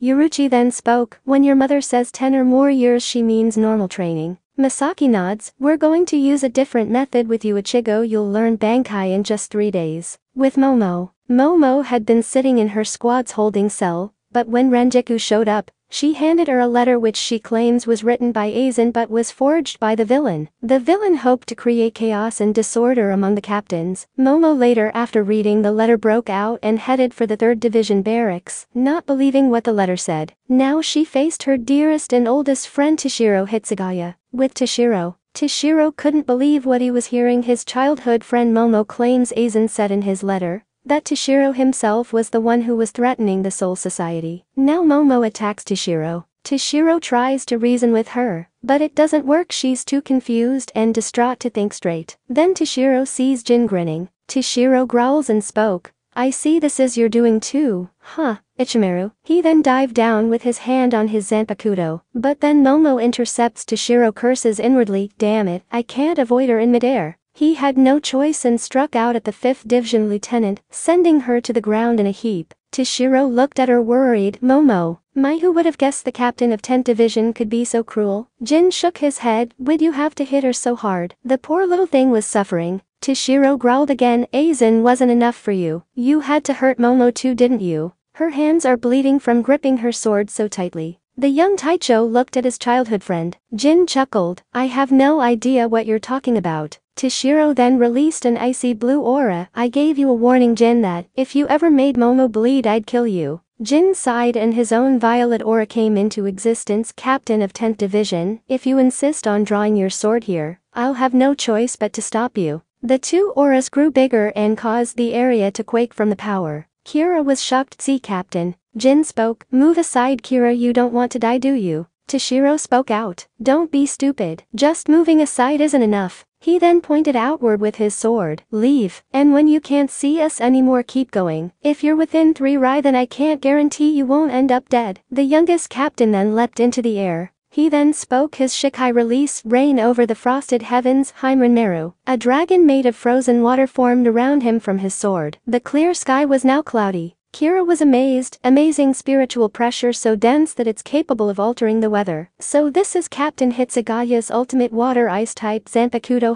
Meru. Toshiro then waved his sword and the dragon charged at Jin. Kira had no chance against the water. Jin managed to dodge, but Toshiro appeared and used another swipe. Jin used his own Zanpakuto to try and endure the hit, but then the young white-haired captain appeared behind him. Jin's arm was now frozen and immobile from the chain on Toshiro's sword. Jin then turned his head and opened his eyes fully to reveal slitted crimson eyes. Shoot to kill. Shinso, his Zanpakuto suddenly extended and burst through his captain's Haori, heading straight for the shocked Toshiro. He ducked. Unfortunately, now it headed straight for Hinamori. Jin spoke, "Are you sure want to dodge it? The girl will die." Toshiro watched with horror. Momo. But then his sword was blocked by another. Renjiku appeared with her own Zanpakuto blocking Jin's. Toshiro was surprised. Matsumoto. Renjiku spoke, "Sorry captain, I had gone back to our squad barrack to wait for you when I sensed Heimermaru's Ryatsu and had to come back. Captain Ichimaru, please withdraw your sword or you will face both of us," Renjiku asked. Sakyoku Hill Training Ground. Yoruichi watched as Ichigo stretched out his limbs. He had been training all day yesterday against his Zanpakuto. He had managed to pass Zanjetsu's test and now was battling against Hinteham. Soon Ichigo was done with his stretching and hopped up. "Okay, I'm warmed up now." He then placed his shirt back on. "Now where'd Yoruichi and Mom go? I'm ready to begin." Yoruichi was thinking whether or not to extend his training. His combat skills and spirit energy increased dramatically. Masaki managed to teach Ichigo some Kido. Yoruichi thought, "I wonder if I should extend his training." Where did Masaki go? Senzakyu Tower. Rukia had been recaptured when Captain Tosen managed to use his Shikai to disable Kain. Rukia was surprised at what the guard told her. "What did you say?" The lead guard spoke, "You didn't understand me. Then I'll say it again. Rukia Kichiki, your execution has been changed once again. It will be tomorrow. 4th Division Infirmary." Toshiro and Renjiku were looking over Momo. Toshiro spoke, "Matsumoto, thank you for coming. If you didn't, Momo would be dead." Renjiku looked at her captain. "It's all right captain." They both thought back to last night after Jin left. "Jin, that habit of yours hasn't changed." Just then they saw a hell butterfly, and then there was an announcement, "Attention all captains and lieutenants. This is our latest development. The final time of Rukia Kichiki's execution shall be 29 hours from now." Toshiro was shocked and then turned to leave. Renjiku noticed Captain. She wondered what was going through her captain's mind. Toshiro spoke, "Matsumoto, we have to stop the execution." Soon the two of them headed for Sakyoku Hill. Sakyoku Hill. Two people sensed powerful spiritual pressure. The taller person spoke, "So that's his Ryatsu." Training ground. Ichigo was battling Hinteham, and Yoruichi felt like something ominous was coming on the horizon. Then the top exploded, stopping Ichigo's battle with his Zanpakuto. "So this is where you were," a familiar voice spoke. "So those are your Zanpakuto training for Bankai? You look like you're having fun." Soon a familiar red-head lieutenant came out from the smoke. "Mind if I join in?" Ichigo was shocked. "Renji, I know you're thinking, what am I doing here, right?" Renji grinned. "It's nothing, there's just not much more time left and I need a place to train." Ichigo was surprised. "Not much more time left. I'll tell him they've changed the date of Rukia's execution. It will be carried out at noon tomorrow." Yoruichi, Ichigo, Zanjetsu, and Hinteham were shocked at the revelation. Renji spoke, "As much as I hate saying it, I'm not yet strong enough to save her yet. Relax, I won't get in your way." His sword glowed. "I already know how to externalize my Zanpakuto." A baboon with a snake tail appeared next to him. Yoruichi spoke, "There's no way he can fully master Bankai by then." Ichigo spoke, "Yoruichi, are you sure you should say that? This training was your and Mom's idea, so you don't get to give up." "But Ichigo, if you don't achieve Bankai by tomorrow." Ichigo told her, "Mom, I told both of you I don't care what happens if I don't." He then pressed his broken sword to his palm. "If tomorrow's the deadline, then I'll just take care of it today." With Rukia. Rukia was lying on the floor of her prison thinking about what to say for her last request. Rukia spoke, "So tomorrow I die, but maybe I could ask them to let Ichigo and his friends go home. I am a Kichiki after all, so maybe they'll honor my request." She then was thinking on her reaction to the news. Rukia knew it was because of the dream she had, the dream of that night, the night Kei and Shiba had seemingly been killed by her hands. But then she remembered he was alive. But however, she still blamed herself for him becoming half hollow, so she would allow herself to die. With Baikuya. Minato told Baikuya he'll go look for their son. "I want to explore this place, Baya-chan, I'll find Naruto." So after the two shared a quick kiss, he flashed away. The 6th Division captain was walking when Yukitake came up and called her name. "Baikuya, there's trouble." "There's no need to tell me, Yukitake, the hell butterfly has already informed me." "Oh, so you already know?" Byakuya nodded, yes. So what of it? Yuki-take was shocked. What? Byakuya didn't even face her fellow captain. If Rukia is to be executed tomorrow, then I accept it. She then started to walk off. Do not bother me with such trivial matters. But Yuki-take grabbed her. Hayori. Why, you're heartless, didn't you hear me? Don't you even care? It's tomorrow. Tomorrow. By tomorrow Rukia will be. Suddenly his sickness started to affect him again, and he coughed a bit. Byakuya glanced at him and spoke, don't strain yourself Yuki-take, you'll only shorten your life. The 6th Division captain continued, you've already let one of your people die once before, 2 or 3 more make no difference. And in any case Rukia is a member of my clan, you are not the one who decides whether she lives or dies. She then looked back at the 13th Division captain, do not do anything foolish. Byakuya then flashed away to find her son. Yuki-take then reminisced about his former Lieutenant Kain, knowing he wouldn't just let Rukia die, and even now when he was half hollow he still tried to save her, only to be overpowered by Tosen. 4th squad had been called to pick up the injured Kain. Yuki-take spoke, a lone captain making a fuss won't be enough to sway the tribunal. Yuki-take then went to his barracks to pick up something. Rukia once again relived that night when she had to kill Kain to save him, yet he came back as a half-hollow soul reaper, and would probably be tried as a hollow and executed. Rukia thought sadly, I did everything for myself, I'm not worth shedding blood over Ichigo. Kain dono. Next morning, Rukia was dragged off by the guards. Sakyoku Hill, Renjiku, Toshiro were standing there, as were Jin and Izuru. Squad 11 barracks. 2 low-level guards were arguing about stuff when they heard a rumbling and saw their captain Kenpachi running by. They tried to appease him only to watch as he ran by. Ikaku came by and scolded them. Yumichika threatened them. They were shocked to see Makizo Aramaki with them. Kenpachi asked Orihime for directions. Yuichiro headbutted her excitedly and told Kenpachi the way. Unfortunately Yuichiro sucked at directions. Kenpachi was so annoyed he decided to just trust his instincts. In the holding cell Uryu was babbling about a butterfly and Ganju mentioned about it, which escalated into a slight argument with Uryu. Then they were stopped when Kenpachi came crashing in, and with Orihime, much to their shock. Sakyoku Hill, training ground. Renji has finished his training and has achieved Bankai. He sheathed his sword ready to leave. All right, I'm going. Ichigo spoke. See you later, Renji. As Renji walked by he asked, Yoruchi, will he really be ready in time? Yoruchi didn't know herself. Renji explained, I'm not asking if he'll be killed. I can see he's come a long way. I'm asking whether or not he can achieve Bankai. Ichigo faced Hinterham and Zenjutsu, both at once. He's already achieved Bankai last night, while Yoruchi and Masaki were gone investigating. He's training now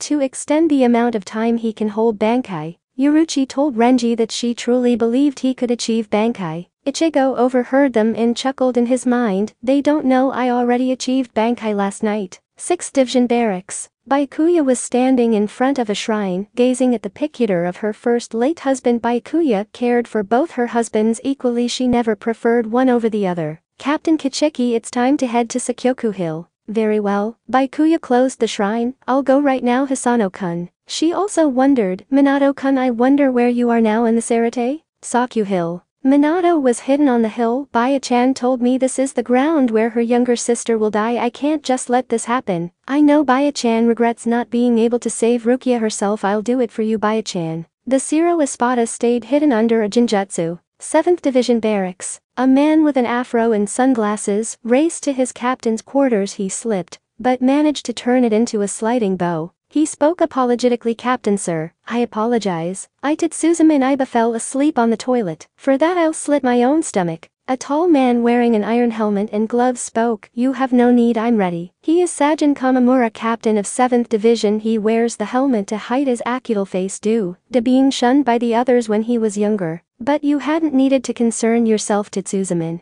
Iba spoke, sir, I don't follow. Don't lie, you thought I had doubts about the execution, so you tried to delay my departure so I would have time to think. Iba nods. Yes sir, it's true. Sajin assured his lieutenant, don't worry, I have no such doubts. Everything I do is out of gratitude to Captain Commander Yamamoto. He explained, due to my appearance I was shunned by all, but Captain Commander Yamamoto took me in. The least I can do is repay his kindness. I have no doubts. Should he ever need my life he shall have it. Sajin then asked someone behind him, how do you feel, Tosen? A dark-skinned captain with braided dark violet hair and wearing a visor over his blind eyes was seen standing there with his own lieutenant. Tosin spoke. I'm doing just fine. Of course, the only path in these blind eyes is the path of the least bloodshed. I walk the same path as you, Kamamura. 2nd Division Barracks. People were discussing about the execution. But stopped when Soifin and her lieutenant came walking by. The lieutenant snorted while eating a bag of chips. He was a tall, ugly-looking man wearing a scarf, as well as the usual Soul Reaper outfit. He is named Amita Marichillo. Marichillo spoke. They're idiots, eh, Captain? Talking about whether the execution is right or wrong. Fools, the execution doesn't concern me. I only care about my honor and duties as a Taicho of the Gate 13. The 2nd Division Taicho spoke emotionlessly. Anyone who gets in the way of that is my enemy. And I kill my enemies, it's that simple. Marichillo was picking his nose. I see. That goes to you too, Amita. He gazed down at his captain. She spoke threateningly. Get in my way and you are my enemy. Marichillo acknowledged that. Why yes, Captain. Hidden. Aizen, who was thought to dead, was alive and investigating something. Ryu, I'm glad I managed to use Kyoka Sagetsu into fooling that bastard, into thinking he actually killed me. He's dangerous and I have a feeling he has something to do with Captain Hirako's disappearance. 8th Division Barracks. Kairaku was humming to himself while chewing on a straw. Nanao came up on a ladder. Captain, what are you doing here? You need to get ready. Nanao, I have a little problem, can I tell you about it? What is it? Nanao looked at her captain before asking. Well, I decided to chew on this straw thinking it'd make me look cool, but it's probably poisonous. The inside of my mouth, it is numb, Kairaku explained. Nanao groaned frustrated. Then take it out. She annoyed swiped the straw from his mouth. Nanao, what should I do? Nanao spoke. Why are you asking me? She added. Regardless of what I say, you'll do whatever you like. Kairaku gazed at her. Don't worry, I'll remain a few steps behind you, so I don't get caught up in your mess. Kairaku complained. Oh no, not again. He sat up. I'll be the only one who gets scolded by Yamajiji. Sakyoku Hill. The 1st and 2nd divisions have arrived. Courtyard. Yuichiro ended up getting the group lost. Ikaku complained to the others. Now you see why I don't like letting the lieutenant lead us. Yuichiro got upset and started biting Ikaku in the head, making, and it escalated into an argument. Yumichika spoke. Captain, that smell. Kenpachi nodded. Yeah, quit sneaking around and come on out. Captains shouldn't be hiding their spirit energy. A voice spoke. What a big mouth you have. Do you realize what you're doing? Soon 4 Soul Reapers made themselves known, the captains and lieutenants of the 7th and 9th divisions. Tosin asked. Where are you going with the Ryoka? Have you lost your honor with your defeat, Captain Zaraki? Aramaki freaks when he sees the Captain Kamamura, Captain Kanam, Lieutenant Iba, Lieutenant Hisagi, 4 captain class officers. Yumichika spoke. Calm down, Aramaki. We outnumber them. Aramaki spoke. It's not about the numbers, they'll. Kenpachi spoke. Quiet. He smirked. Who said I'd let you fight? He then turned his attention on his opponents. 4 against 1, not enough to really test my sword, but why not? The 4 were surprised and then jumped down into the courtyard to face the rogue battle-hungry captain. Kamamura spoke. 4 against 1 isn't good enough. Do you mean to take on all 4 of us by yourself? Kamamura released more spiritual pressure. You're good, but I believe you are overrating yourself, Kenpachi Zaraki. Kenpachi just drew his sword.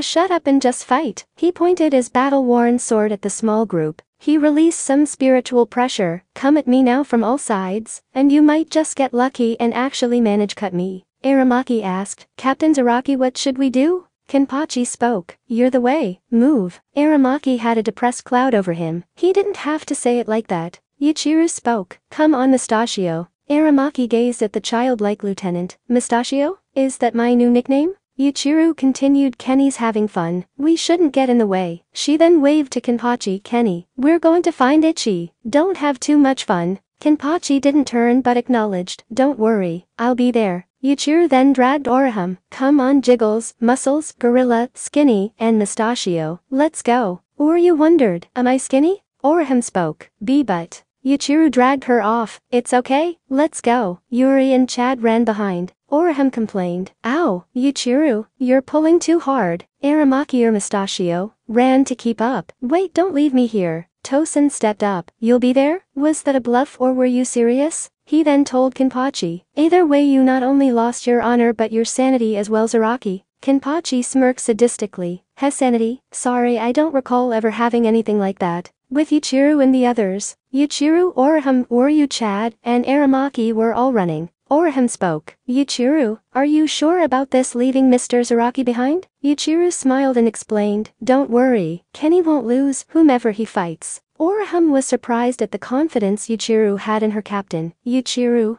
Aramaki was thinking, geez, I can't believe this mere Ryoka girl has been addressing the lieutenant by her first name. She has guts. He then turned to ask, what do you think third seat Mataram? But Ikaku and Yumichika weren't there. Back in the courtyard, Hisagi and Iba stepped up. Iba spoke, Captain. Hisagi finished, let us handle this. Kenpachi spoke bored, fools, I thought I said to come at me all at once. Another voice was heard, I knew it'd be like this, fools. Soon Yumichika and Ikaku appeared. Ikaku spoke, I guess we'll have to step in, right, Captain? Kenpachi spoke, wait, what are you two still doing here? Ikaku pointed to the two lieutenants and yelled, listen here, don't think you two lowly lieutenants will have the privilege to face a captain. He turned and gave Kenpachi a thumbs up, right, Captain? Kenpachi spoke, humph, so you two want to fight, fine, you can have them, but take your fight elsewhere. Get in the way and I'll kill you myself. Ikaku spoke, yes, sir. Oh boy, fight, don't fight, take us, don't take us on. Iba gazed at Ikaku, since when are you allowed to talk to me like that, Ikaku?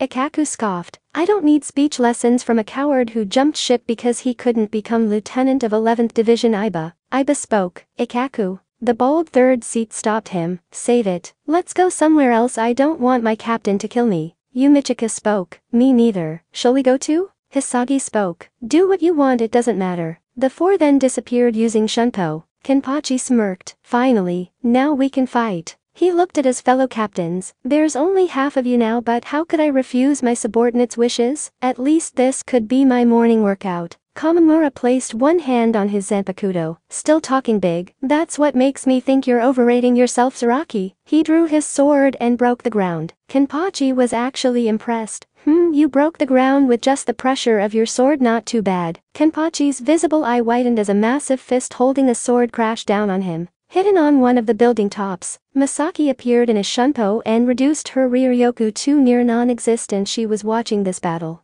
Masaki thought, Kenpachi Zaraki, in all history of the Soul Society, you are the only one to achieve the captain rank without requiring Bankai or even knowing the name of your zanpakuto. Back in the courtyard, Tosen leapt into the air. Take 2 steps back, Kamimura. He might still attack. I'll take away his limbs. He then drew his zanpakuto, which was vibrating. Nishiki, Suzumushi Benehiko, Cricket's second movement, Crimson Flying Locusts. He then waved his sword, leaving a trail, and the trail became a group of blades which rained down on Kenpachi. Kamimura spoke, it is over, not even the fearsome Kenpachi Zaraki could survive that. There won't be any trace of him left. But to their shock, standing there impaled with the blades of Tosen's shikai, but still very much alive, was Kenpachi Zaraki. Both Kamimura and Tosen were shocked. Kamimura couldn't believe it. It can't be. He survived my Tenkin and Tosen's Benehiko, and he's still standing. Kenpachi then pulled out one of the blades. Ho-hum, I take it back. This won't even wake me up. Kenpachi then gazed at them. I'm gonna chop you both to pieces and end this now. Near the Repentance Tower, Renji was running through the Sarate heading for the giant Repentance Tower. Renji had this thought, hold on Rukia, I'm coming to save you. But unknown to Renji, Baikuya was standing on one of the rooftops watching him. Renji had attacked the other members of his squad, including one called Rikichi. Renji now had memories of his past going through his mind. Almost there, it won't be long now before I have you out of there. I won't let them just put you to death, Rukia. Renji turned a corner, but then froze as a massive spiritual pressure froze him. Sweat dripped down from his face.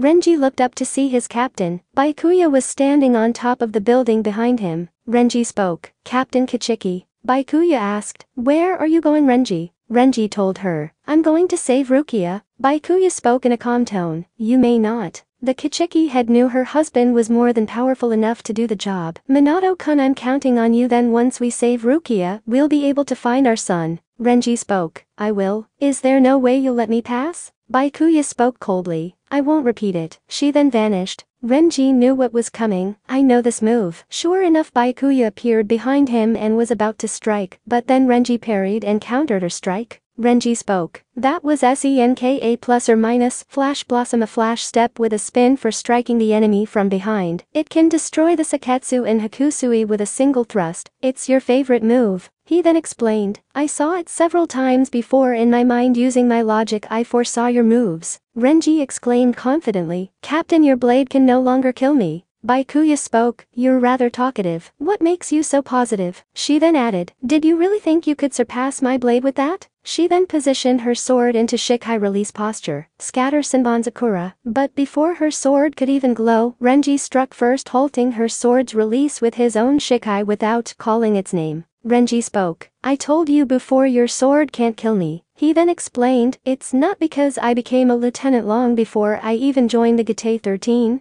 There was one person I always dreamed of surpassing. Renji looked to Byakuya, that person was you, Captain. Byakuya spoke, actually surprised. You can release your Zanpakuto without calling its name, then you've. Renji retracted Zabumaru and then spoke, I'm going to surpass you. He then held Zabumaru upside down, Bankai. Byakuya was surprised as Renji glowed with red Ryoryoku. The spirit energy was strong enough to create debris. It swirled around Renji. Soon Renji was revealed, but a baboon fur cape covered his shoulders. On his right shoulder was a skull. His sword had morphed into a giant snake with a red mane around its head. It curled around its wielder, ready to attack. Renji called out, Hi-ho Zabumaru. Byakuya spoke, I didn't know you achieved Bankai. Renji told her, why would you? You pay no heed to what's beneath you. His hand clenched on the tip of the tail. I told you I'm going to save Rukia. Byakuya informed him, I will not repeat myself. Renji then said, if you won't let me pass I'll have to kill you. Byakuya spoke, impossible, you could not even force me to one knee. Renji then stepped forward and swung his arm, and the snake shot at the captain, hissing. Byakuya avoided it, but Renji continued his attacks. Byakuya used flash step to avoid the snake's jaws.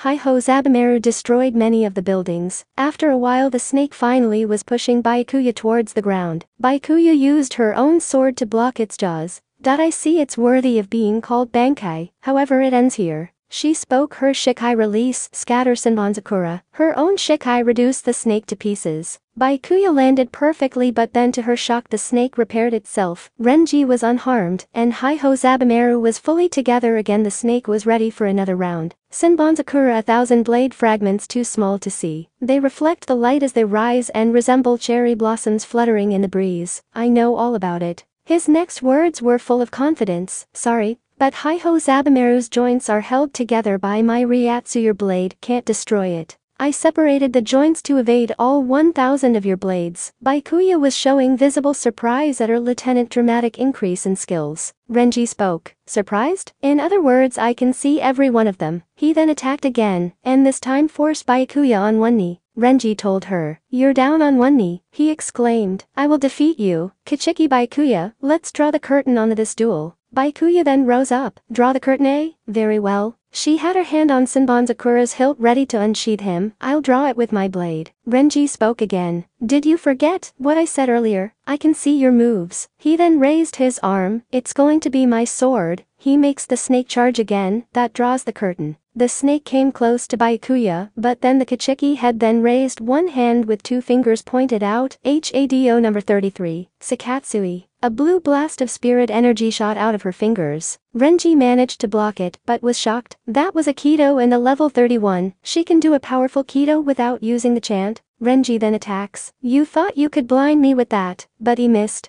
Damn, missed her. He pulled Hi-ho Zabumaru back. Byakuya appeared behind him. You miscalculated. I didn't cast that Kido spell to blind you, I did it to disrupt your Bankai. Byakuya explains, the problem with Bankai is its size in proportion with spiritual pressure. Because Bankai is so big, it takes an additional 10 years of training after achieving Bankai to master all its movements. Byakuya informed her lieutenant, Renji, you are not ready to use Bankai in battle. Renji got angry. So what? I know that. Lucky my Zanpakuto is slow. He then swung his arm. A missing segment or two won't make a difference. Byakuya then raised her hand again. Bakudo number 61. Rikijukmurm. Her index finger flashed. Renji gasped as the 6 light rods rammed into his midsection, paralyzing him. Renji thought, damn. Byakuya spoke. You should have just put down your sword. Did you really think you could defeat me? She then held her sword out, the blade aimed to the ground. Surely you haven't forgotten that I too have achieved Bankai. Byakuya then dropped her sword, Bankai. Her sword sunk into the ground and ripples of spirit energy came from the place it dropped. Soon a row of 1,000 giant swords rose up on each side of the captain.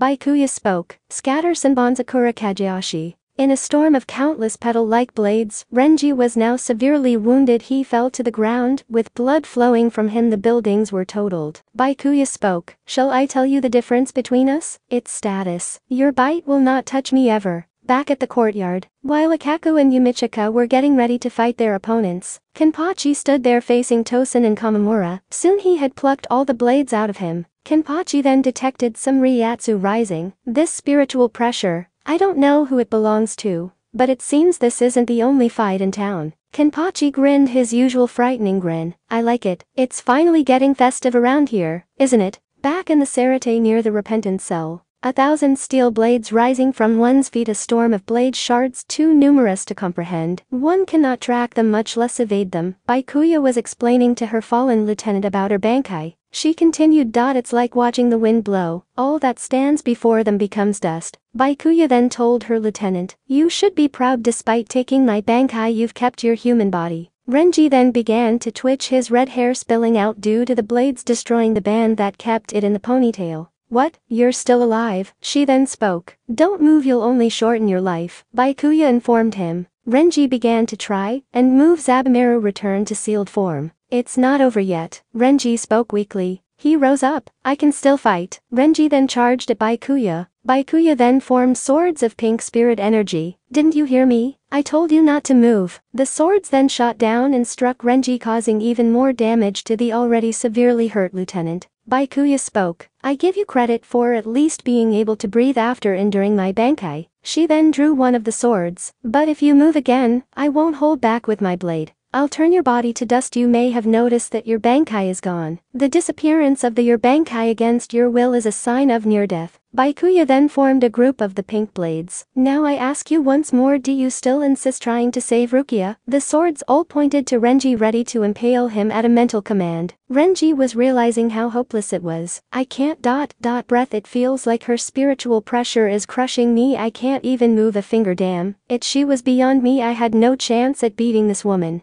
But then a memory flashed at Ichigo in the same position in the training ground. Zangetsu stood in front of a fallen Ichigo. What, getting up again, Ichigo? The orange-haired Soul Reaper rose up. He smirked. Renji smirked. Of course. Byakuya then dispersed her swords. What? Renji spoke. I swore I'd save her. Byakuya was surprised. You swore? To whom? Renji struggled and even crushed one of the swords in him. To no one. But my soul. He and Ichigo yelled at the same time. Renji was on his feet again. He then aimed with his sealed Zabumaru and struck. But when blood flowed, it was mostly Renji's. Renji then fell again, and this time didn't get up. Damn it. Byakuya then removed her scarf and placed it over her lieutenant. Well done. It seems your bite did reach me after all. Bridge 2 from the repentant cell. The guards were leading Rukia across the bridge to the execution ground. When Rukia stiffened as she felt a familiar spiritual pressure disappear, the younger Kichiki went wide-eyed. Renji? No, I can't really tell because I'm too far away, but that spirit energy that vanished had to be Renji's. Rukia cried out, why did you, Renji? But then footsteps were heard as Jin Ichimaru, the creepy fox-like captain of Squad 3, made his untimely appearance. Rukia stared at him with disdain and fear.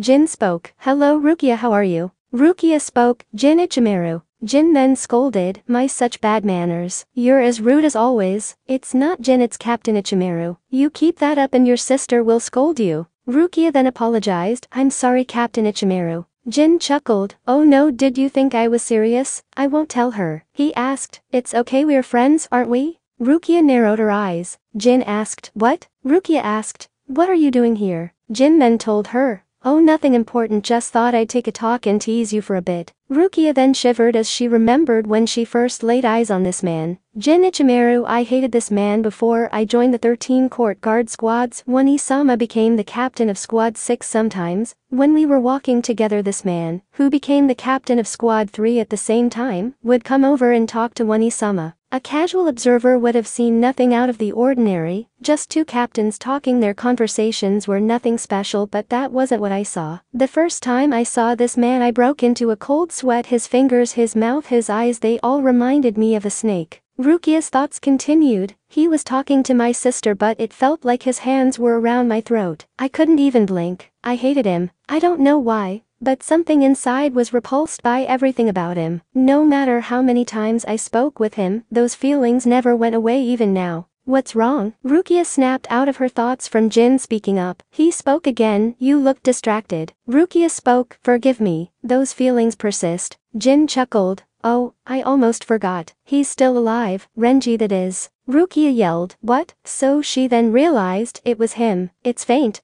but if I focus hard enough I can feel it. But if Renji's left like that. Jin spoke her thought out loud, he'll die you know. He explained, poor Renji and all because he tried to save you. Rukia yelled, I don't believe you, you're lying. Why would Renji? Jin turned to her, are you afraid? Rukia was shocked by his question. Of what? Jin asked, you don't want Renji and the others to die do you? When you fear for the lives of those you care for, doesn't the thought of death get more terrifying? He then offered, shall I help you? The guards got all freaked. See Captain Ichimaru? What are you saying? Jin asked again, well, if I choose to I could free you right now. You, Renji, and your Ryoka friends too. Rukia was shocked. What is he saying? Has he gone mad? What would he gain from helping me? What would he gain from helping Ichigo and Renji? No, maybe he. Jin walked over and patted her on the head, just kidding. He then turned and walked off while waving, bye-bye. Rukia, I'll see you at the Sakyoku. Rukia thought, I thought I'd given up hope. I thought I lost all reason to live. I had no regrets. I even believed I wasn't afraid to die. But I was shaken by having something like fate dangled in front of me. It made me want to live. My resolve crumbled. Rukia screamed. Courtyard. Tosen and Kamimura both charged and aimed a strike at Kenpachi, only to be shocked as he blocked both. Kenpachi spoke, how boring, quit being so afraid of every attack. He then kicked Tosen in the stomach and flipped Kamimura onto the ground. Kenpachi looked bored, is this all you can do? And you call yourselves captains? He then ordered, come on, get up, you're not dead yet. Before you die, at least act like a captain and use your Bankai. Kamimura spoke, who do you think you are, Bankai? Against a traitor like you? Tosen walked up, wait Kamimura, I'll do it. His sword glowed with spiritual energy. Tosen spun his sword. There are 3 ways to achieve captain rank. The first way is to pass the captain's exam in the presence of 3 or more captains, including the head captain. The second way is being recommended by 6 or more captains and having 3 of the remaining 7 captains approve it. The third and final way is by defeating a captain in the presence of no less than 200 officers. Kenpachi spoke bored, I know that. So, Tosen spoke, I've had a suspicion about you ever since you made captain rank by killing the former captain of Squad 11. I believed you were a monster. You crave bloodlust and destruction. You will eventually destroy the peace of the 13 court guard squads, Tosen said, and the fact that you are assisting the Ryoka fighting against us and bringing chaos all because you crave bloodshed. Am I wrong, Zaraki? Kenpachi said, still bored. Yeah, preach to someone who cares. You're the good guys and I'm the bad guy, right? Why don't you just say it? If you hate me so much, then why not use your Bankai on me? Tosen told him, no, I'm not saying I hate you. He then stopped spinning his sword. I'm saying you're beyond redemption. He then said, I'm sorry, but for the sake of peace, I must terminate you. Kamimura got up and jumped back. He gazed through his helmet at his old friend Tosen. Tosen brought his sword to his face and placed his palm on the ring on the hilt. The ring began spinning and expanded. Soon Tosen had both his hands out as the ring expanded to a big size and glowed. Bankai. The ring suddenly split and multiplied into 9 rings which spread out. The rings then went into different directions in a circle. Soon a massive black hole formed from the rings. Tosen spoke, Suzumashi Tsushiki, and the Kurogi, KBT, cricket final form, devil cricket. Kenpachi was surprised. Tosen spoke, this is my Bankai. This entire area is my Bankai. What do you think, Zaraki? I doubt you could imagine such a sight. Tosen then walked up to him, although you probably can't see anything right now. Kenpachi noticed, what's going on? I can't see, I can't hear, I can't smell. Then Kenpachi got a gash on his shoulder as Tosen attacked him. Tosen was right behind him. How does it feel being in a world without light or sound? Terrifying, isn't it? The blind captain then explained about his Bankai and Kurogi deprives the senses of sound, sight, smell, even spiritual pressure, drawing you into a dark black hell. He raised his sword to strike again. Only one person can escape it. Only the one holding Suzumashi. Kenpachi reached out but got attacked. Tosen told him, it's useless. You won't capture me. By trying to guess where I'll strike next. Even the greatest of swordsmen feels fear in total darkness, but I was born into a world without light. But then Kenpachi attacked. Tosen was surprised. What? Kenpachi grinned his usual crazed grin. Tosen then spoke. Now I see you truly are a demon. You're right at home in this black hell. You never felt a moment of fear. Tosen then attacks again. Very well. I will not waste any more time. Sakyoku Hill. Rukia was placed in front of the giant halberd blade. Yamamoto spoke. Now then let the execution begin. Soifin spoke. Not many showed up. She took notice only squads 2, 4, and 8 showed up. What are the others thinking? Soon they heard footsteps. Soifin was surprised. Rukia looked as Byakuya walked up without Renji, who she had put down herself. Rukia spoke. Be Byakuya. The elder Kichiki looked away from Rukia. Byakuya then looked to a hidden spot where she detected her husband's spiritual pressure. Minato-kun, I believe in you. Byakuya had no doubts in her mind about her husband's strength. She had seen his speed. He was faster than the so-called goddess of Flash. Then Yamamoto asked, Rukia Kichiki, any last requests? Rukia nods. Yes, just one. Elsewhere in the Sarate, Yumichika had been struggling against Hisagi, who noticed his captain's Bankai, so he opted to finish the 5th seed off until Yumichika revealed a secret. His Zanpakuto was actually a Kido type, not the right sword for a squad that loved melee fighting. Back at the courtyard, inside Tosen's Bankai, the blind captain had been attacking the berserker captain, but he kept missing. Tosen was shocked. How? He can't see, he can't smell, he can't even detect spiritual pressure, yet he's evading me. He rushed at Kenpachi and struck out, but Kenpachi evaded it. Tosen thought, again I keep missing his vitals by a hair. Tosen avoided Kenpachi's strike, but Tosen leapt back after evading me. He keeps striking closer and closer. He truly is a demon. Kenpachi felt his blade strike Tosen. I got him that time. It was just a nick, but I got him. A Bankai that deprives the senses. This is trouble. Worst of all, I can't detect spiritual pressure. Can't see, can't hear, can't even smell. Kenpachi increased his grip on his sword, but I still have touch, and as long as I have that I can hold my sword and feel when his blade cuts into my flesh. And evade it. He avoided another would-be fatal strike from Tosen, so it just grazed him. That's all I need to stay alive. I'm even starting to find him with my blade, but he's a captain too, so I can't beat him with just my instincts and reflexes. Kenpachi thought. This seemed new and interesting at first, but it got old real fast. I want to cut some flesh. Kenpachi then reached out. Now what? I have to home in on his location to cut him, but I can't see or hear, and I was never good at detecting spirit energy. Humph, this is supposed to be a fight. Stop hiding, and let's hack each other to pieces. Yuichiro appeared in his mind and said, take a wild swing. Kenpachi thought, annoyed. I've been doing that.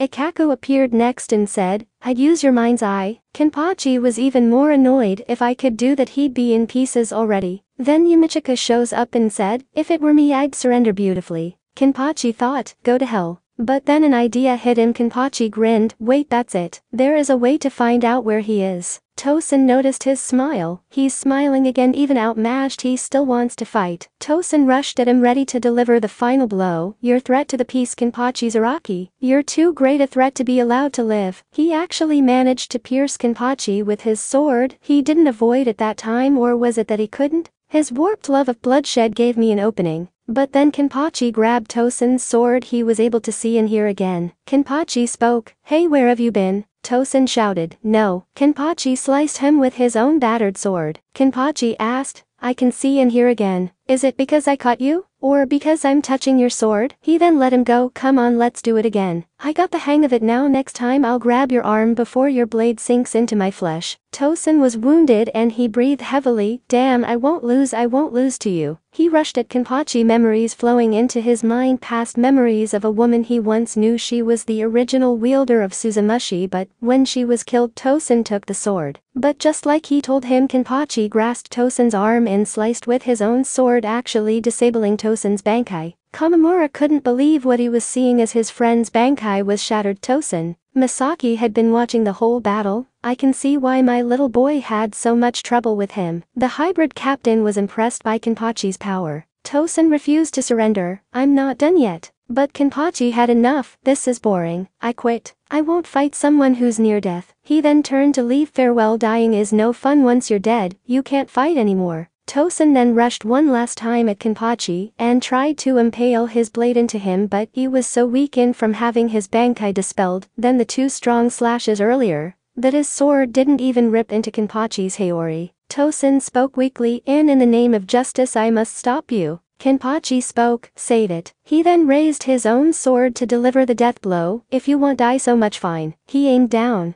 But a crack was heard as Kamamura blocked it with his arm, and it struck his helmet, cracking it. Tosen spoke, Sajin. The large captain spoke softly, it's all right Tosen, you've done enough. This one will never understand. One of his eyes was seen and looked rather animalistic. Tosen knew his friend was sensitive about his animal appearance. Sajin assured him, I know, say no more. The captain's helmet cracked and broke, revealing his face. He looked like a canine of some kind of fox or wolf. Kenpachi spoke, so that's you look like under that helmet. Sajin narrowed his yellow eyes, you don't look very surprised. Kenpachi explained, well, I care very little for looks in a fight, but let's see if you have the strength of a beast to match that look of yours. Sajin spoke, you are too arrogant Zaraki, you get too caught up on the appearance of strength, and not realizing the true strength of your opponent. He then warned him, I'm not as nice as Tosen. Sajin then raised his sword, Bankai. Kenpachi watched as a massive giant wearing samurai armor rose up. Sajin and his sword had a red spiritual aura around them. Sajin announced his Bankai name, Kakujo Tenjin Myoo, Ot, Vidyaraja of Kela Sutra's heavenly punishment. Sajin spoke out, ready to fight. Come Kenpachi Zaraki, time for the bloodshed you love so much. Kenpachi smirked before laughing, bloodshed,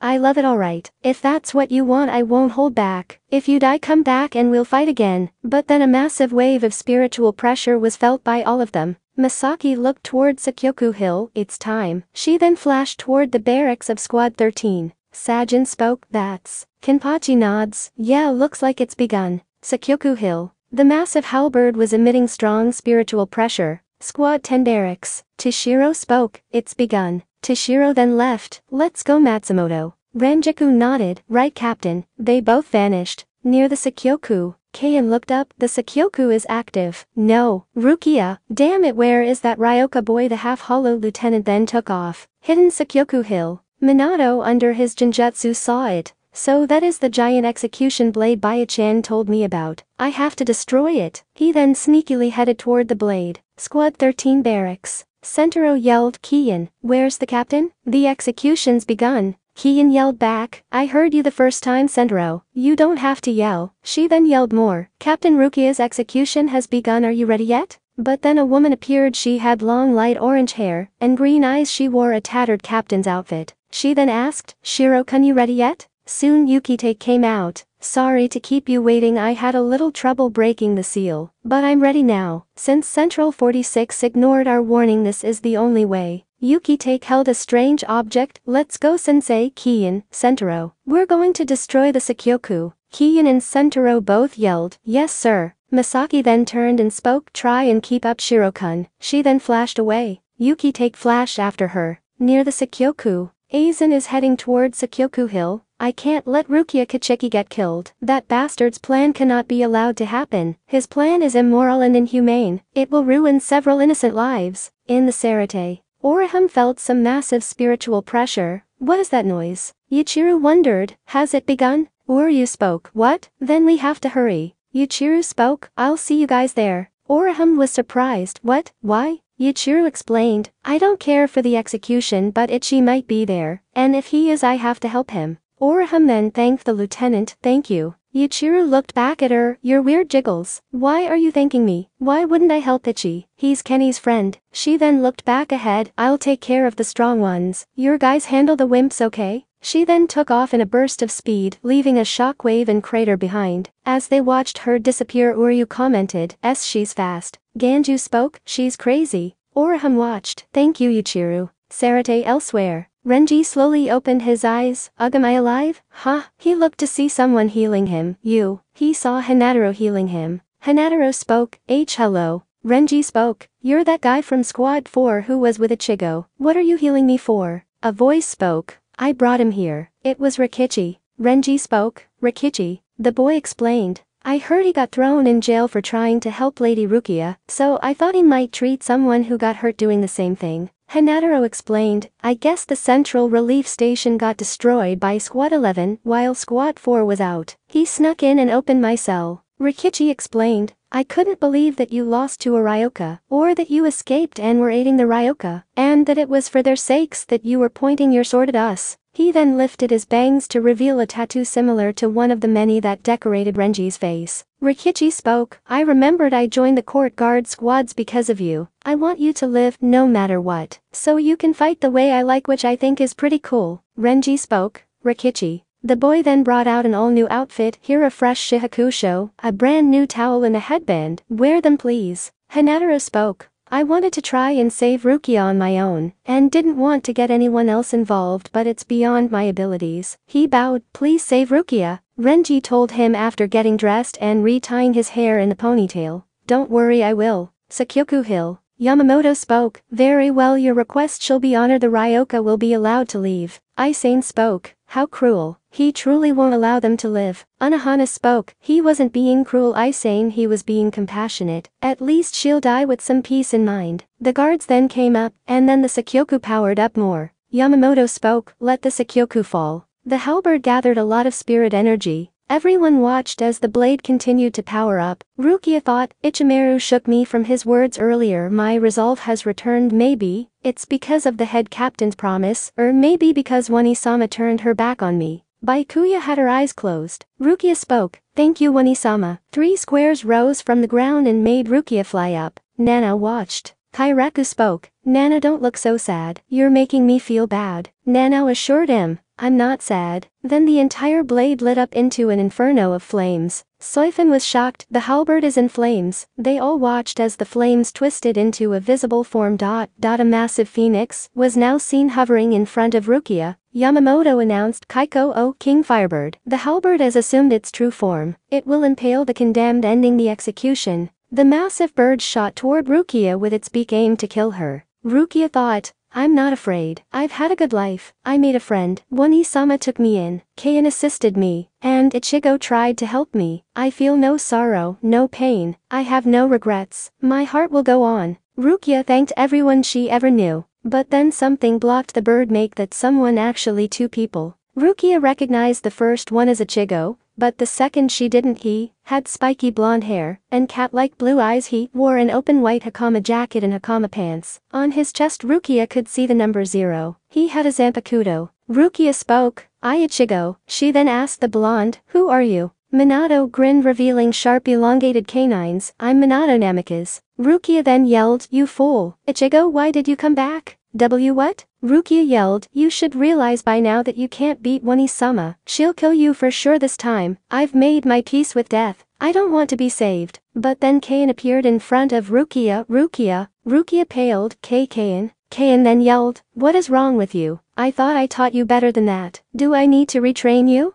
He actually pulled Rukia from her prison. Ichigo, Minato, take care of the giant flaming chicken. Sure thing? Ichigo smirked, leave to us. Byakuya watched inside with relief. Minato-kun, you made it in time. She then turned her gaze on the orange-haired Soul Reaper. I sense he has gotten stronger, perhaps a test. Soifin spoke, impossible. How can just 2 people block the power of 1 million Zanpakuto with just 2? Who are they? Kairaku spoke, Nanao, is that him? Nanao nodded, yes sir. He matches the description. Kairaku chuckled, so in the end the Ryoka saves the day. Then the phoenix cried out, scree. It struck both Ichigo and Minato. Whoa! Rukia cried out, Ichigo. Minato turned to see the bird rearing back. Ichigo, it's backing up for its second blow. Ichigo spoke, right? He turned to face it. Rukia cried out again, no, Ichigo, you won't be able to block him a second time. He'll destroy you. The bird then shot forward, intent on killing the blonde rancor and the orange-haired Soul Reaper. But then strands wrapped around the beast's neck, holding it in place. Ichigo and Minato were shocked. Then Masaki appeared. Ichigo spoke, Mom. Hey Ichigo, I told you I won't let your friends die. Then Yukitake appeared holding a strange object. Sentaro and Kiin were at his side. Isane was shocked. Captain Yukitake. Kiin. Kairaku spoke, hey there handsome, what kept you? Yukitake apologized, sorry I had some trouble releasing it, but now I'm ready. He brought up the object with a strange crest on it. Soifin recognized it, that's the Shihoin crest. She then yelled at Amida, quickly stop them, they're going to destroy the Sakyoku. Yukitake and Kairaku then prepared themselves and stabbed their Zanpakuto into the object. Their spirit energy shot up the threads and traveled up toward the bird and destroyed it. The bird returned to its sealed form and snapped in pieces. Everyone had to duck and cover to protect themselves from the shards. Ichigo was impressed. Whoa. He then decided to do his part. He began swinging Zangetsu with one hand and drew Hinata with the other. Rukia asked, "Wait Ichigo, what are you doing?" Ichigo spoke, "I'm going to destroy the scaffold." Rukia was shocked. "Wait, Ichigo, you're insane."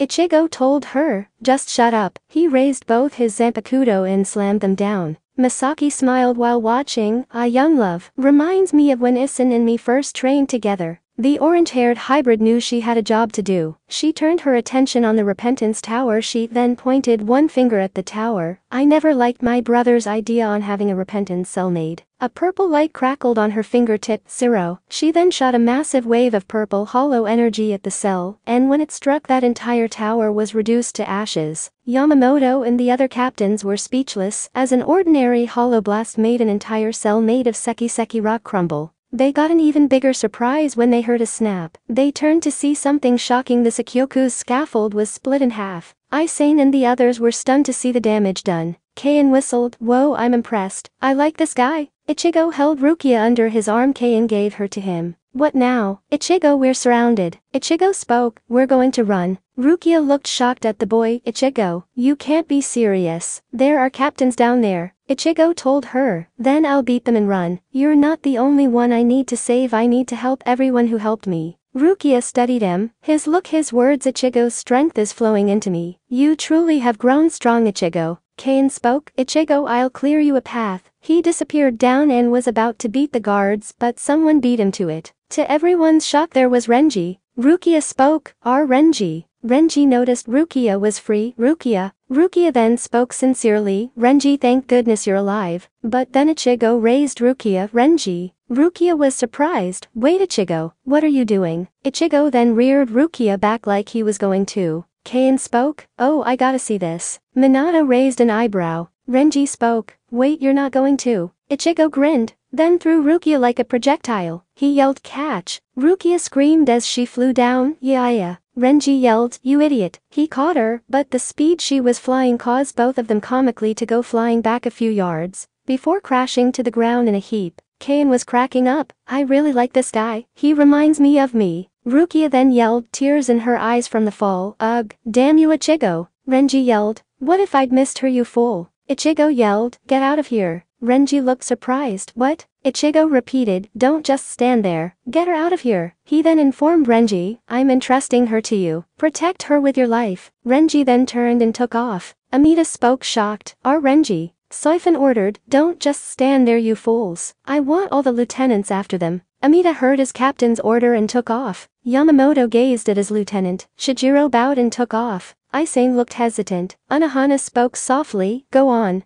Isane joined the other two lieutenants. They chased after Renji. Ichigo disappeared and reappeared right in front of them, blocking their path. The three lieutenants froze. Ichigo spun Zangetsu and placed the cleaver firmly in the ground. Amida yelled, "Get out of our way." But the orange-haired Soul Reaper ignored him. Isane spoke, her release, "Run, Itagumo." Two smaller blades protruded from her blade. Chijiro spoke, "Bite, Gonrimaru." His sword morphed into a rapier. Amida spoke, "Crush, Jujetsuburi." His sword became a spiked flail. But then Ichigo destroyed it with just one punch, shocking all three of the lieutenants. He knocked out Amida. Chijiro tries to attack Ichigo, but the Ryoka Soul Reaper ducks, and then delivers a painful uppercut to the jaw. Isane was shocked. "No way, he's not even using his Zanpakuto." Ichigo then appeared in front of her and shoved her away. Meanwhile, someone rushed at the Ryoka with their sword drawn. Ichigo quickly intercepts and draws Hinata, then blocked a strike from Byakuya. Ichigo smirked and spoke, "We meet again, Kichiki Byakuya." Byakuya asked, Why do you insist on trying to save Rukia? Show me your resolve, Ryoka." Ichigo asked, "I want to know myself. Aren't you Rukia's older sister? Why won't you try to save her?" Byakuya said, "A foolish question. Even if I answered, you wouldn't understand." Soon the two traded sword blows, then separated. Byakuya spoke, "Only one path lies open for you now, Kurosaki Ichigo. You will die." She then had her sword in a ready position, "And Rukia too will die by my hands." Ichigo spoke, "I won't let that happen. That's why I'm here. I'm going to beat you, then make you beg Rukia for forgiveness." He had both Zangetsu and Hinata him ready. The two then kick off as they rush toward each other. They show their mastery of Shunpo. Kiin ran toward her fallen older sister, Isane. Sentaro yelled, "Wait Kiin, Captain Kichiki is fighting, you'll be killed." But then when he tried to follow her he was flipped by Soifin. Yukitake noticed Soifin wait. The white-haired captain was about to flash over, but Yamamoto appeared right in front of them. He tapped his cane, "Stop right there." Yukitake was shocked, "Generous sensei." But then Masaki in the blink of an eye flashed in front of her former lieutenant. She smiled, "Hey Yamakun." She then cocked one hand back and purple light charged into it. She then punched forward shooting a purple balla at Yamamoto, sending him away. Yukitake looked at her, "Sensei." Masaki then tossed Yukitake something, "Here's Shiro-kun, a cure for your disease." It was a vial. Yukitake drank the liquid. He coughed up some black blood which contained all the bad stuff in his system. Then he felt his strength returning to full potential. His white hair returned to black again. His body is fully recovered. Yukitake smiled, "Thank you sensei." Masaki smiled back, "Sure thing." Yamamoto reappeared, "You three are a threat to the peace." Masaki sighed, "Yamakun, you haven't changed even when you were my lieutenant back then." "Kaio-kun, Shiro-kun, let's go." "But sensei, my subordinates." Masaki smiled, "Don't worry, Yaruchi is coming." Masaki flashed away. Yukitake then smiled back, "Got it." He too disappeared. Kairaku sighed, "Oh boy." He then vanished. Yamamoto flashed after them. Kiin was being stepped on by Soifin. Soifin spoke coldly, "You little scum. What you did was unforgivable. You have shamed the Gate 13. But don't worry, I'll kill you and put you out of your misery right now." But then a blur slammed into Soifin, knocking her away from Kiin and off the cliff. As she fell, Soifin yelled, "Let go. Who are you?" A familiar woman's voice spoke, "Calm yourself, I see you're still so hot-headed." The woman then revealed her face. Soifin was shocked, "Why Yaruchi?" Yaruchi smirked, "It's been a while." She then reared one hand back and formed a ball of Kido Soifin. She blasted her former subordinate with it, creating a massive wave of spirit energy. Isane woke up and found herself on a giant one-eyed manta ray. She realized her captain had saved her. Unohana spoke in her soft tone, "Are you up, Isane?" Isane spoke, "Captain, I." Unohana assured her lieutenant, "Stay quiet, you weren't hit as hard as the others." She then looked straight ahead and placed one hand on the manta, "Let's descend Minazuki." The manta flew toward the ground and formed bird-like feet, which it used to land perfectly. Several members of their squad greeted them. Unohana assured them they were fine. The manta ray then regurgitated the other two lieutenants. Unohana then told her lieutenant about how Ichigo and Byakuya were fighting the healer captain, then informed her lieutenant they needed to look into something. Central 46 Chambers. A man stood there with an unconscious boy at his side. He chuckled and gazed at the boy. "Kichiki Naruto. You are the son of Kichiki Byakuya and Namikaze Minato." He knew about Naruto from the beginning because he's been watching him. The man then woke Naruto up. The boy then looks around and freaks as he saw blood and bodies. Naruto shivered. "Where am I?" The same man that kidnapped him appeared. "You're in the council chambers, child. My name is Jino Yashiro."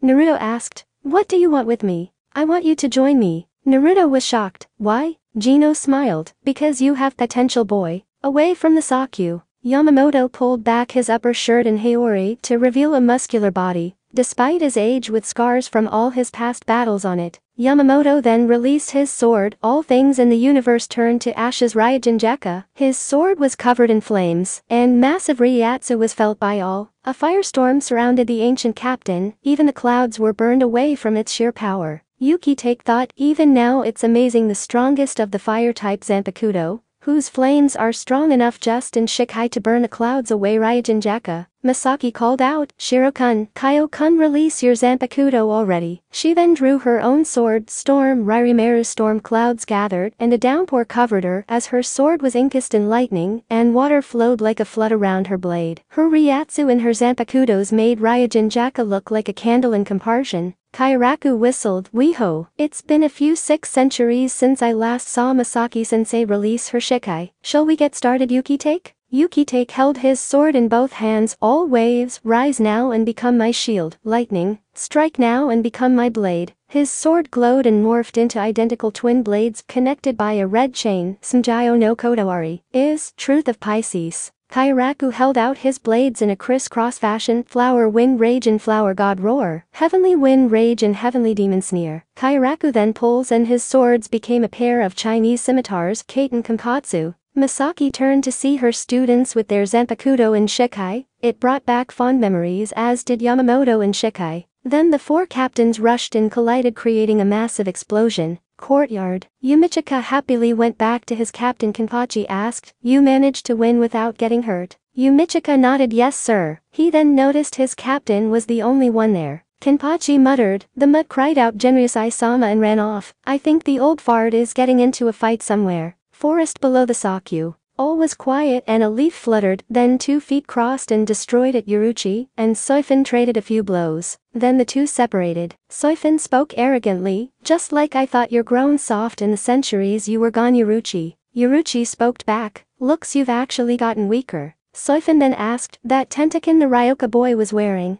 had your family crest on it, you gave it to him didn't you? Yuruchi confirms, yes Ichigo needed something to help him fly to rescue Rukia. Soifin then taunted, the Shihoin clan will fall from the list of noble families, if your actions are discovered the Shiba clan has also fallen. It's never good to see noble families fall. Yuruchi smirked, my you currently are talkative today Soifin I wonder. She crossed her arms, are you just excited to see your old mentor? Or is this your pent-up resentment against me? The captain of Squad 2 or the commander of the Onmitsukiden, was it that difficult for you to fill my shoes? Soifin spoke, your time has long passed Shihoin Yuruchi. The Onmitsukiden is now under my command. She then drew her sword and pierced it into the branch summoning the Onmitsukiden fighters. Soifin asked, do you remember? When the commander-in-chief of the Onmitsukiden flashes her sword, it signals an execution. That includes former commanders. Yuruchi remained calm, then she disappeared. In a flash all the Soilders were defeated as Yuruchi made her former lieutenant remember just why she had the title Shunpo Master. Yuruchi landed on the same branch. I did run away and left my position but I don't remember ever leaving my title.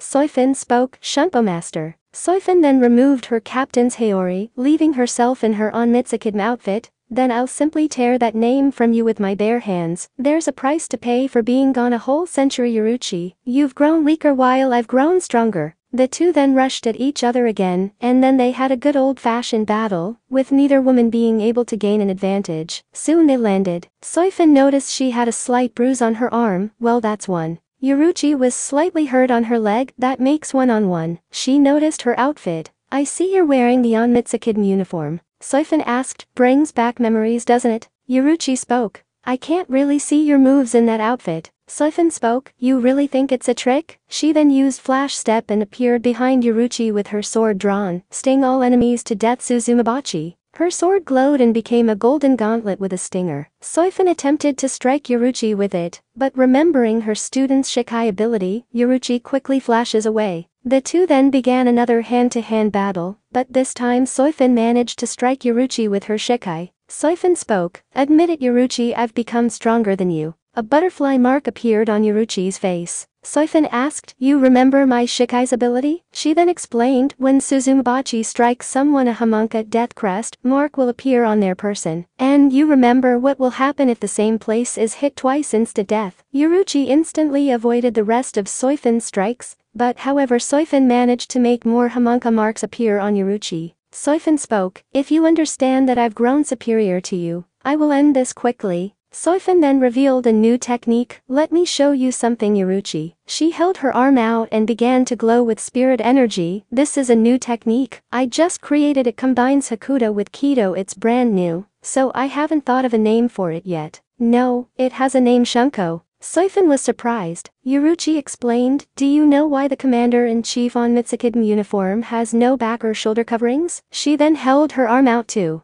Because it's meaningless Shunko releases a condensed burst of spirit energy along the arms and back of the user, removing all covering of the back and shoulders. Soon Yuruchi began to glow, but even brighter than Soifin, since she's way more advanced soon the orange shirt was gone, leaving her clad in her own Onmitsukiden uniform underneath. Yuruchi then pointed her arm at Soifin, but where Soifin even I still can't control it very well. She sent a massive wave of Ryatsu forward creating what looked from afar to be a massive flash of lightning. Ikaku and Iba are drinking together, they just decided to end their fight and go drinking they both noticed the lightning like Kido. Iba commented it and Ikaku berated him telling him it's a Kido. After a few quick banters Ikaku noted their sake was gone and they decided to finish their earlier fight. Loser buys more sake. Forest. The land was totaled by Yaruchi's attack. Soifin couldn't believe how Yaruchi was still so powerful even after being gone for a century. Yaruchi then asked, "Do you understand why I never showed you this technique?" Soifin then charged at Yaruchi with her stinger. "How can you still be so strong? It's not fair." Yaruchi caught her attack and nullified it with Hanki, a technique to dispel Kido.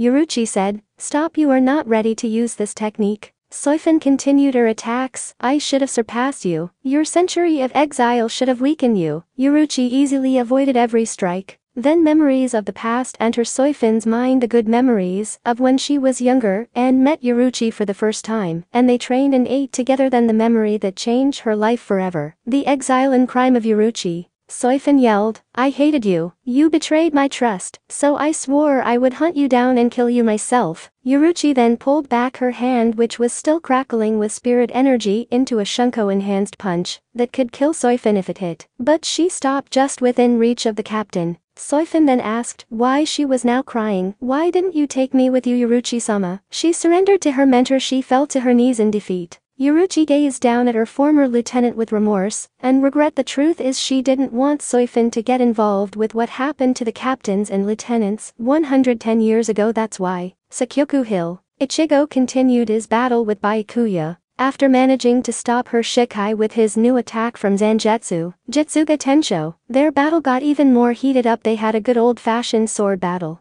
Ichigo of course released Hinata. Minato had gone off to find someone to fight himself. Ichigo taunted, "Come on Byakuya, use your Bankai already." Byakuya had enough. "Very well Kurosaki Ichigo, if you desire it so much." She then turned her sword to the ground. "I shall show you my Bankai." She dropped it and the sword sunk into the ground. Byakuya spoke. Bankai rows of swords rose up on each side of the captain, scatter Senbonzakura Kageyoshi. The swords became a storm of countless fragments and then attacked Ichigo. The orange-haired Soul Reaper charged and aimed another Jitsuga with Hinata's flame attack mixed in, but the petals blocked it. They then sent Ichigo crashing to the ground. Byakuya asked, "Have you had enough Kurosaki Ichigo?" Ichigo groaned, "Damn it," he got up. "I was stupid to think I could beat a Bankai using only Shikai. I thought I could go further, but I guess not." Byakuya spoke, "Watch what you say, you make it seem like you've already achieved Bankai." Ichigo smirked, "Yeah, that's exactly what I'm saying, Kachiki Byakuya." He then began powering up.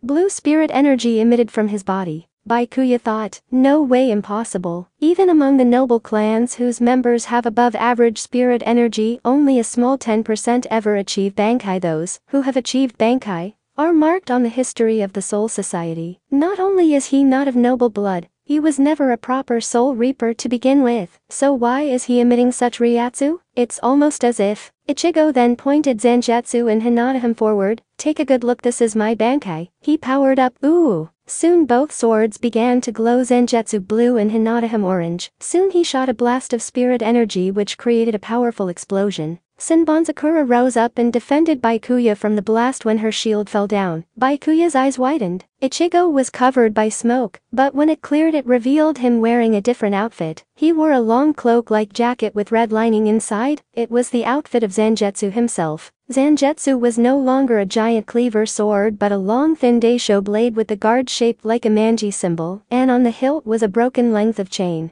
Hinata had become a crimson black armor gauntlet with black fire coming out and flaming chains. There were even flaming claws that could be sheathed, unsheathed, extended, and retracted. Bankai, Tensa Zangetsu. And Bankai, Koroi Hinata, Black Fire Princess, he added. Byakuya was stunned. "Those are your Zanpakuto's Bankai? A glove and an ordinary Zanpakuto?" She then spoke. "I see, first the execution, and now the Bankai. It seems you enjoy stepping on our honor." Her tone was cold. "You shall learn the price of stepping on our honor." In an instant Ichigo appeared in front of Byakuya with Tensa Zangetsu at her throat, and Koroi Hinata's claws extended, also aimed at the noble's throat. Ichigo told the captain, "Your so-called honor demands Rukia dies. If that's the case, then stepping on your honor." The orange-haired Soul Reaper then disappeared and reappeared away. He pointed Tensa Zangetsu at Byakuya. "Is the reason I achieved Bankai." Just in an instant I lost sight of him. She then spoke. "Why did you withdraw your blade from my throat? Was it overconfidence? Arrogance destroys the footholds of victory." Byakuya then narrowed her eyes. "Your technique is not Bankai, no. Mere Ryoka could ever achieve Bankai." You shall regret not slitting my throat when you had the chance. Miracles only happen once, there will be no second one, boy. Senbonzakura flooded toward Ichigo, who avoided it easily. Soon the storm of petals kept trying to catch the Ryoka boy, but he was too fast. Byakuya was shocked. Can Senbonzakura not catch him? Ichigo soon flashed around Byakuya so much it looked like there were 50 Ichigos running at once in different directions. Ichigo asked, "What's wrong? Can't keep up? And here I can still go faster." Byakuya spoke, "Don't get too cocky, boy." She waved her hand, and Senbonzakura's speed suddenly increased as it lunged at Ichigo. Ichigo now had a harder time avoiding the petals. Ichigo was shocked. "It got faster?" Byakuya explained, "When I control Senbonzakura with my hands it moves twice as fast." Senbonzakura shot toward Ichigo. Soon Ichigo took to the air, and the petals followed him. Soon it was too much for him to escape. Byakuya thought, "I have him." She then waved her hand. The petals surrounded Ichigo. "With this speed there is nothing I can't catch." The petals then swarmed Ichigo and covered him. But then Ichigo, using Tensa Zanjutsu and Kuroi Hinata, easily destroyed them all. Byakuya was shocked. Impossible. He defeated all of them? Soon to her shock Ichigo disappeared. Then he spoke behind her. "So miracles only happen once, eh?" He was right behind her with Tensa Zanjutsu raised. "Then that's this." Byakuya turned just as his Bankai sword stabbed at her. She managed to grab it and prevent it from striking, though it sliced her hand causing blood to flow. It wouldn't be good for her to get killed after she was just reunited with her husband and found her son. Byakuya then spoke. "I see now you focus your spiritual pressure into that small blade and are capable of fighting at maximum speed." She then released her own spiritual pressure. "Then I will simply crush that power." Byakuya then leapt away, the release causing blood to splatter from her hand. "I will show you the true form of my sword." This is the form of Senbonzakura when it has abandoned all defense and focuses only on killing the enemy. Her blood dripped down into one of the remains of Senbonzakura. The blades glowed and became pink spirit energy, which then rose up like flames. Soon the area became dark, and rows of pink swords formed around them. The swords numbered in the thousands. Byakuya spoke. "Senkei Senden Zakura Kajiashi."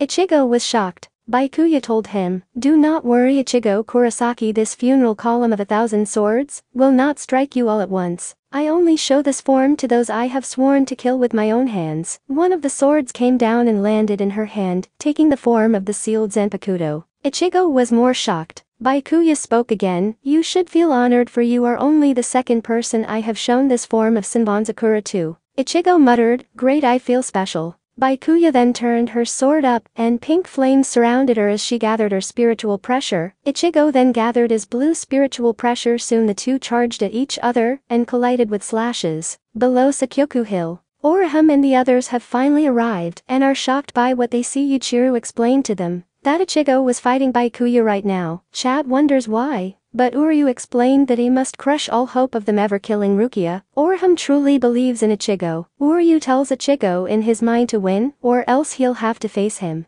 Back in the Senkei, Ichigo and Byakuya traded sword blows, but then Byakuya got Ichigo by stabbing her sword into his foot, then used her Kido to blast him in the shoulder. Ichigo is now struggling. "Damn, I got slower." He didn't know his own spiritual pressure was causing his reduction in speed. Byakuya spoke. "Do not feel so bad, Ichigo Kurosaki, you did rather well for a mere human." She counted off. "You managed to outwit capture by the Gate 13, you managed to defeat captain class officers, you survived an attack by Senbonzakura, but it's over, can't you tell? You're already a corpse." She then raised her sword. "It is over." Her sword aimed down to sever his head. Ichigo screamed in his mind, "No, I want to win, I have to win." A voice spoke in his mind, "TCH." Then his hand wearing Kuroi Hinata rose up and caught Byakuya's sword. Byakuya was stunned. "What?" A white substance gathered on his face and began to form something. "I thought I was pretty clear. It's a big problem for me if you get yourself killed, Baka." Byakuya asked, "Who are you?" Ichigo laughed. "You want to know who I am? I have no name." He looked up, revealing half a hollow mask on his face and an eerie yellow eye with a black sclera. He then slashed Byakuya's shoulder with Tensa Zanjutsu. Blood flowed. Ichigo laughed very manically, then he spoke. "Ichigo, what a complete amateur you are. Couldn't you tell? You've been getting crushed by your own Bankai's Ryatsu. Every bone in your body is creaking from the strain." Ichigo then added, "You really are a hopeless case." Ichigo destroyed the sword he caught. "So I'll show you how I use this Bankai." Byakuya prepared herself for his attack. Ichigo swung his sword wildly and fired a black-red tinted Jutsuga Tensho. Byakuya was shocked. Kuroi, black, Jutsuga? She avoided it using Shunpo, but Ichigo fired off another from above. Byakuya avoided that one too. Ichigo then slashed with Kuroi Hinataham and claw mark-shaped flames shot at the captain. Ichigo fired a barrage of Jutsuga. Byakuya moved back, but felt a hand on her shoulder. She turned to see Ichigo, grinning his usual twisted grin. Soon the Jutsugas and flame claw mark struck them. Byakuya was hurt but alive. This twisted spiritual pressure. That white mask, are you a hollow? Ichigo spoke. Who cares? The mask began to move to the other side. Soon you will disappear. Ichigo's voice shouted out. Ichigo was shocked as Ichigo's hand rose up and grabbed his mask. Ichigo yelled, go away, stop interfering. Ichigo struggled, you're the one who's interfering. He struggled to stop Ichigo. No, you fool, if you leave this to me we can win. Nuo. Soon Ichigo released his spiritual pressure and returned to normal, yet the mask remained on. But his eye returned to its normal auburn color. What was seen of Ichigo's face scowled as he said, let's finish this. Byakuya.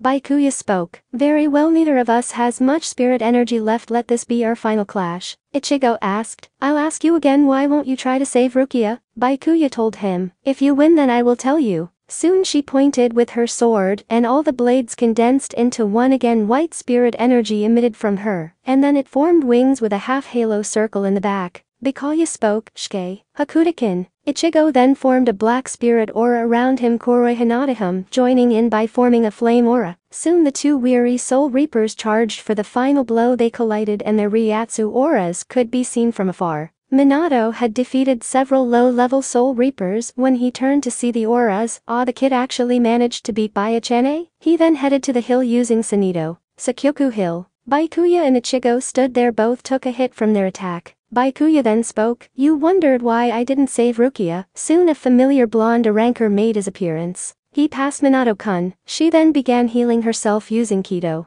Minato grinned. Nice job, Ichigo. Ichigo was shocked. Wait, what? The mask finally broke away and revealed Ichigo's full face. Byakuya, after making sure she was mostly healed, told Ichigo the story behind her adoption of Rukia. Minato already knew this because she told him when they first met. Ichigo was shocked. Whoa, so you're Rukia's sister-in-law, and the promises you made to your first husband and parents made you conflicted? Byakuya nodded. Yes, I didn't know what to do. Honor my promise to Hisano or the promise I made on my parents' graves? Ichigo whistled. Sheesh, and I thought commoners had troubles. Ichigo then asked, so what now? Byakuya spoke. You win, Kurosaki. Ichigo, I won't pursue Rukia anymore, you have my gratitude. Ichigo grinned. I won? I won? Oh, dizzy, can't stay upright. He then fell back only to bump into Oraham's rock-hard head. Ichigo groaned. Arg, that hurt. Orihime gasped. Kurosaki-kun, I'm so sorry, I have a hard head. Ichigo turned to face her. Orihime, he saw the others. Chad, Uryu, Ganju, who are you? He asked Aramaki. The low-seated officer said, just ignore me. Ichigo looked at them. You guys okay? Uryu smirked. Well, we're better than you look. Ichigo asked, did they hurt you guys? Orihime shook her head. No, I was perfectly safe. Mr. Zaraki even gave me a piggyback ride. She then started tearing up. I was just so worried about you, Kurosaki-kun. I'm happy to see you safe, thanks for not dying on me. Ichigo smiled. Orihime. Deep in the council chambers, Gino had told him, do you wish to meet your parents? Naruto was shocked at the man's words. My parents are alive? Gino nodded. Yup. Naruto asked, where were they all this time? Gino explained, your mother is one of the captains of the Sarate, and the most famous one, her name is Kichiki Byakuya. Your father is an ranker. I believe his name is Namikaze Minato, or better known as the Yondaime Hokage, the one who sealed the Kyuubi within you, but it's not in you anymore. Naruto was shocked. What? Gino told him, your father's seal was designed to make the Kyuubi into your Zanpakuto. He then told Naruto all about Zanpakuto and the Gate 13. Gino spoke, do you want to meet them? Naruto nodded. The boy didn't care if they hadn't been there for him, he wanted to be with his parents. Then a voice spoke, HADO number 63 Rikem. A blast of lightning shot at Gendo, who was struck by it. Naruto then saw a brown-haired man wearing glasses, and he had the kindest aura ever felt. It was equal to Naruto's own. He had his hand up, and it was smoking to show he fired the spell. The man spoke, so you're Byakuya's kid. Naruto was surprised. You must be a captain too if you know my mother. The man smiled kindly. That's right, I'm the captain of 5th Division Aizen Sasuke. He then held out his hand. Come on, I'll take you to them. Naruto took Aizen's hand, but then Gino appeared. Give me the boy Aizen. Aizen glared. No, you are evil and I won't let you corrupt this child. Gino smirked and held up 2 fingers. Black spirit energy formed an arc on his fingers. Gino then spoke. HADO number 90, Kurohitsugi. A black-purple box surrounded the captain and the boy, and the spears pierced the coffin, but Naruto was protected by Aizen, forming a Kido force field. Naruto cried out, Mr. Aizen, please be okay? Aizen smiled weakly. Sorry kid. He was severely wounded and collapsed into unconsciousness. Gino spoke. Now boy, you will be coming with me. Naruto glared. No. Then a feminine voice in his head spoke. Naruto, listen to me, call my name. My name is. Naruto called out. Blaze. Blaze the flames of Hell Kyuhamaru. In a red flash he had held a sword that emitted a red flame aura, and its guard was shaped like a fox head. On the end of the hilt were 9 flaming whips reminiscent of the Kyuubi's tails. Naruto was now a little taller. His hair now had some of his mother's black hair color in it, and it was longer like his mother's. He now wore the robes of a soul reaper. His eyes were now a dark grayish blue, and looked as stony as his mother's. Naruto emitted a red spirit aura. His Ryatsu felt almost near captain level already. Gino grinned. Amazing, not even 10 years old, and you already have your Zanpakuto and Shikai. Not bad kid. He drew his own Sun, the taller and stronger Naruto, and the captain began a blade battle. They had quite a little battle. This was the scene Ranjiku and Toshiro came on. They had Chaz Jin's lieutenant after they saw this place, and then they sensed some powerful spiritual pressure, and came back to see who it was coming from.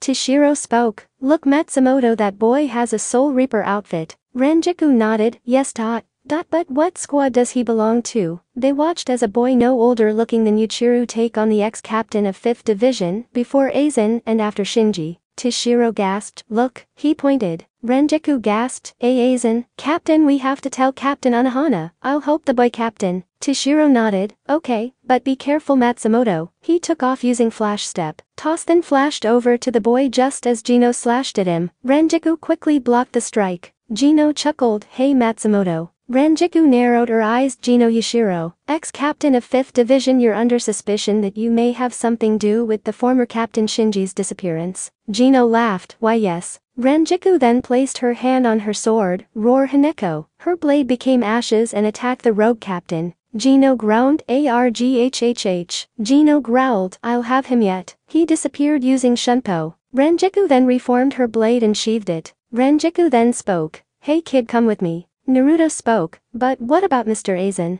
Ranjiku smiled. No worries, my captain went to fetch our greatest healer. Naruto nodded. Okay. He sheathed his own Zanpakuto. Ranjiku then was about to leave with the boy, but then a sword pierced her, and it was sticking out of her stomach. It was Gino. He smirked. Foolish woman, did you really think that I would be defeated so easily? Ranjiku spoke as she fell. You bastard. She was hurt but still alive. Gino then turned only to meet a giant ice dragon. Toshiro had sensed his lieutenant was in trouble. Toshiro snarled. I'll make sure you pay. Toshiro then pulled his sword out. Bankai. In a blue flash he had ice claws, tail, wings, ice on his shoulders, and 3-4 petal ice flowers above him. Toshiro spoke. Daiguren Hyaoraneru. Gino smirked. So you know Bankai, impressive for one so young. Toshiro growled. Gino, I'll kill you. Gino held out his sword. Do not use such strong words, it makes you look weak. Toshiro lunged forward and seemingly froze Gino, but then, in a flash it was over for Toshiro. The young captain fell to the ground mortally wounded. Gino had his sword out. Blood coated the ice that now decorated the floor.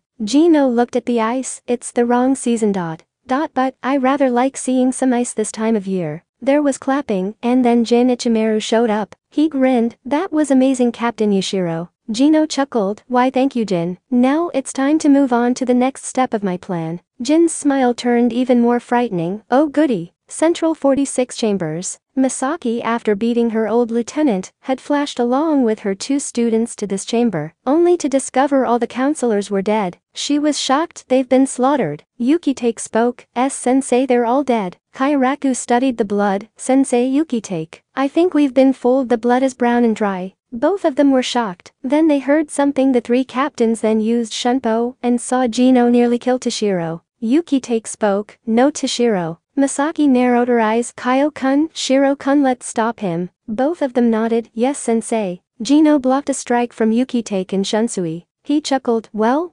Captains Yukitake and Kairaku. Jin then pointed his sword at them, shoot to kill, Shinso. His sword extended fast only to crash into Masaki's sword. Masaki glared at the two, Gino Yashiro and Jin Ichimaru? You two are working together. Gino smirked, of course Lady Kuroho, but I won't just tell you my plans. You'll have to fight me for the information. He then raised his sword upside down. Bankai, he began to glow light purple. Jin grinned, hey, I want in on this. He then prepared Bankai. Masaki then brought her hand up to her face, and then spiritual energy began to form a hollow mask on her face. Her eyes turned yellow with black sclera. And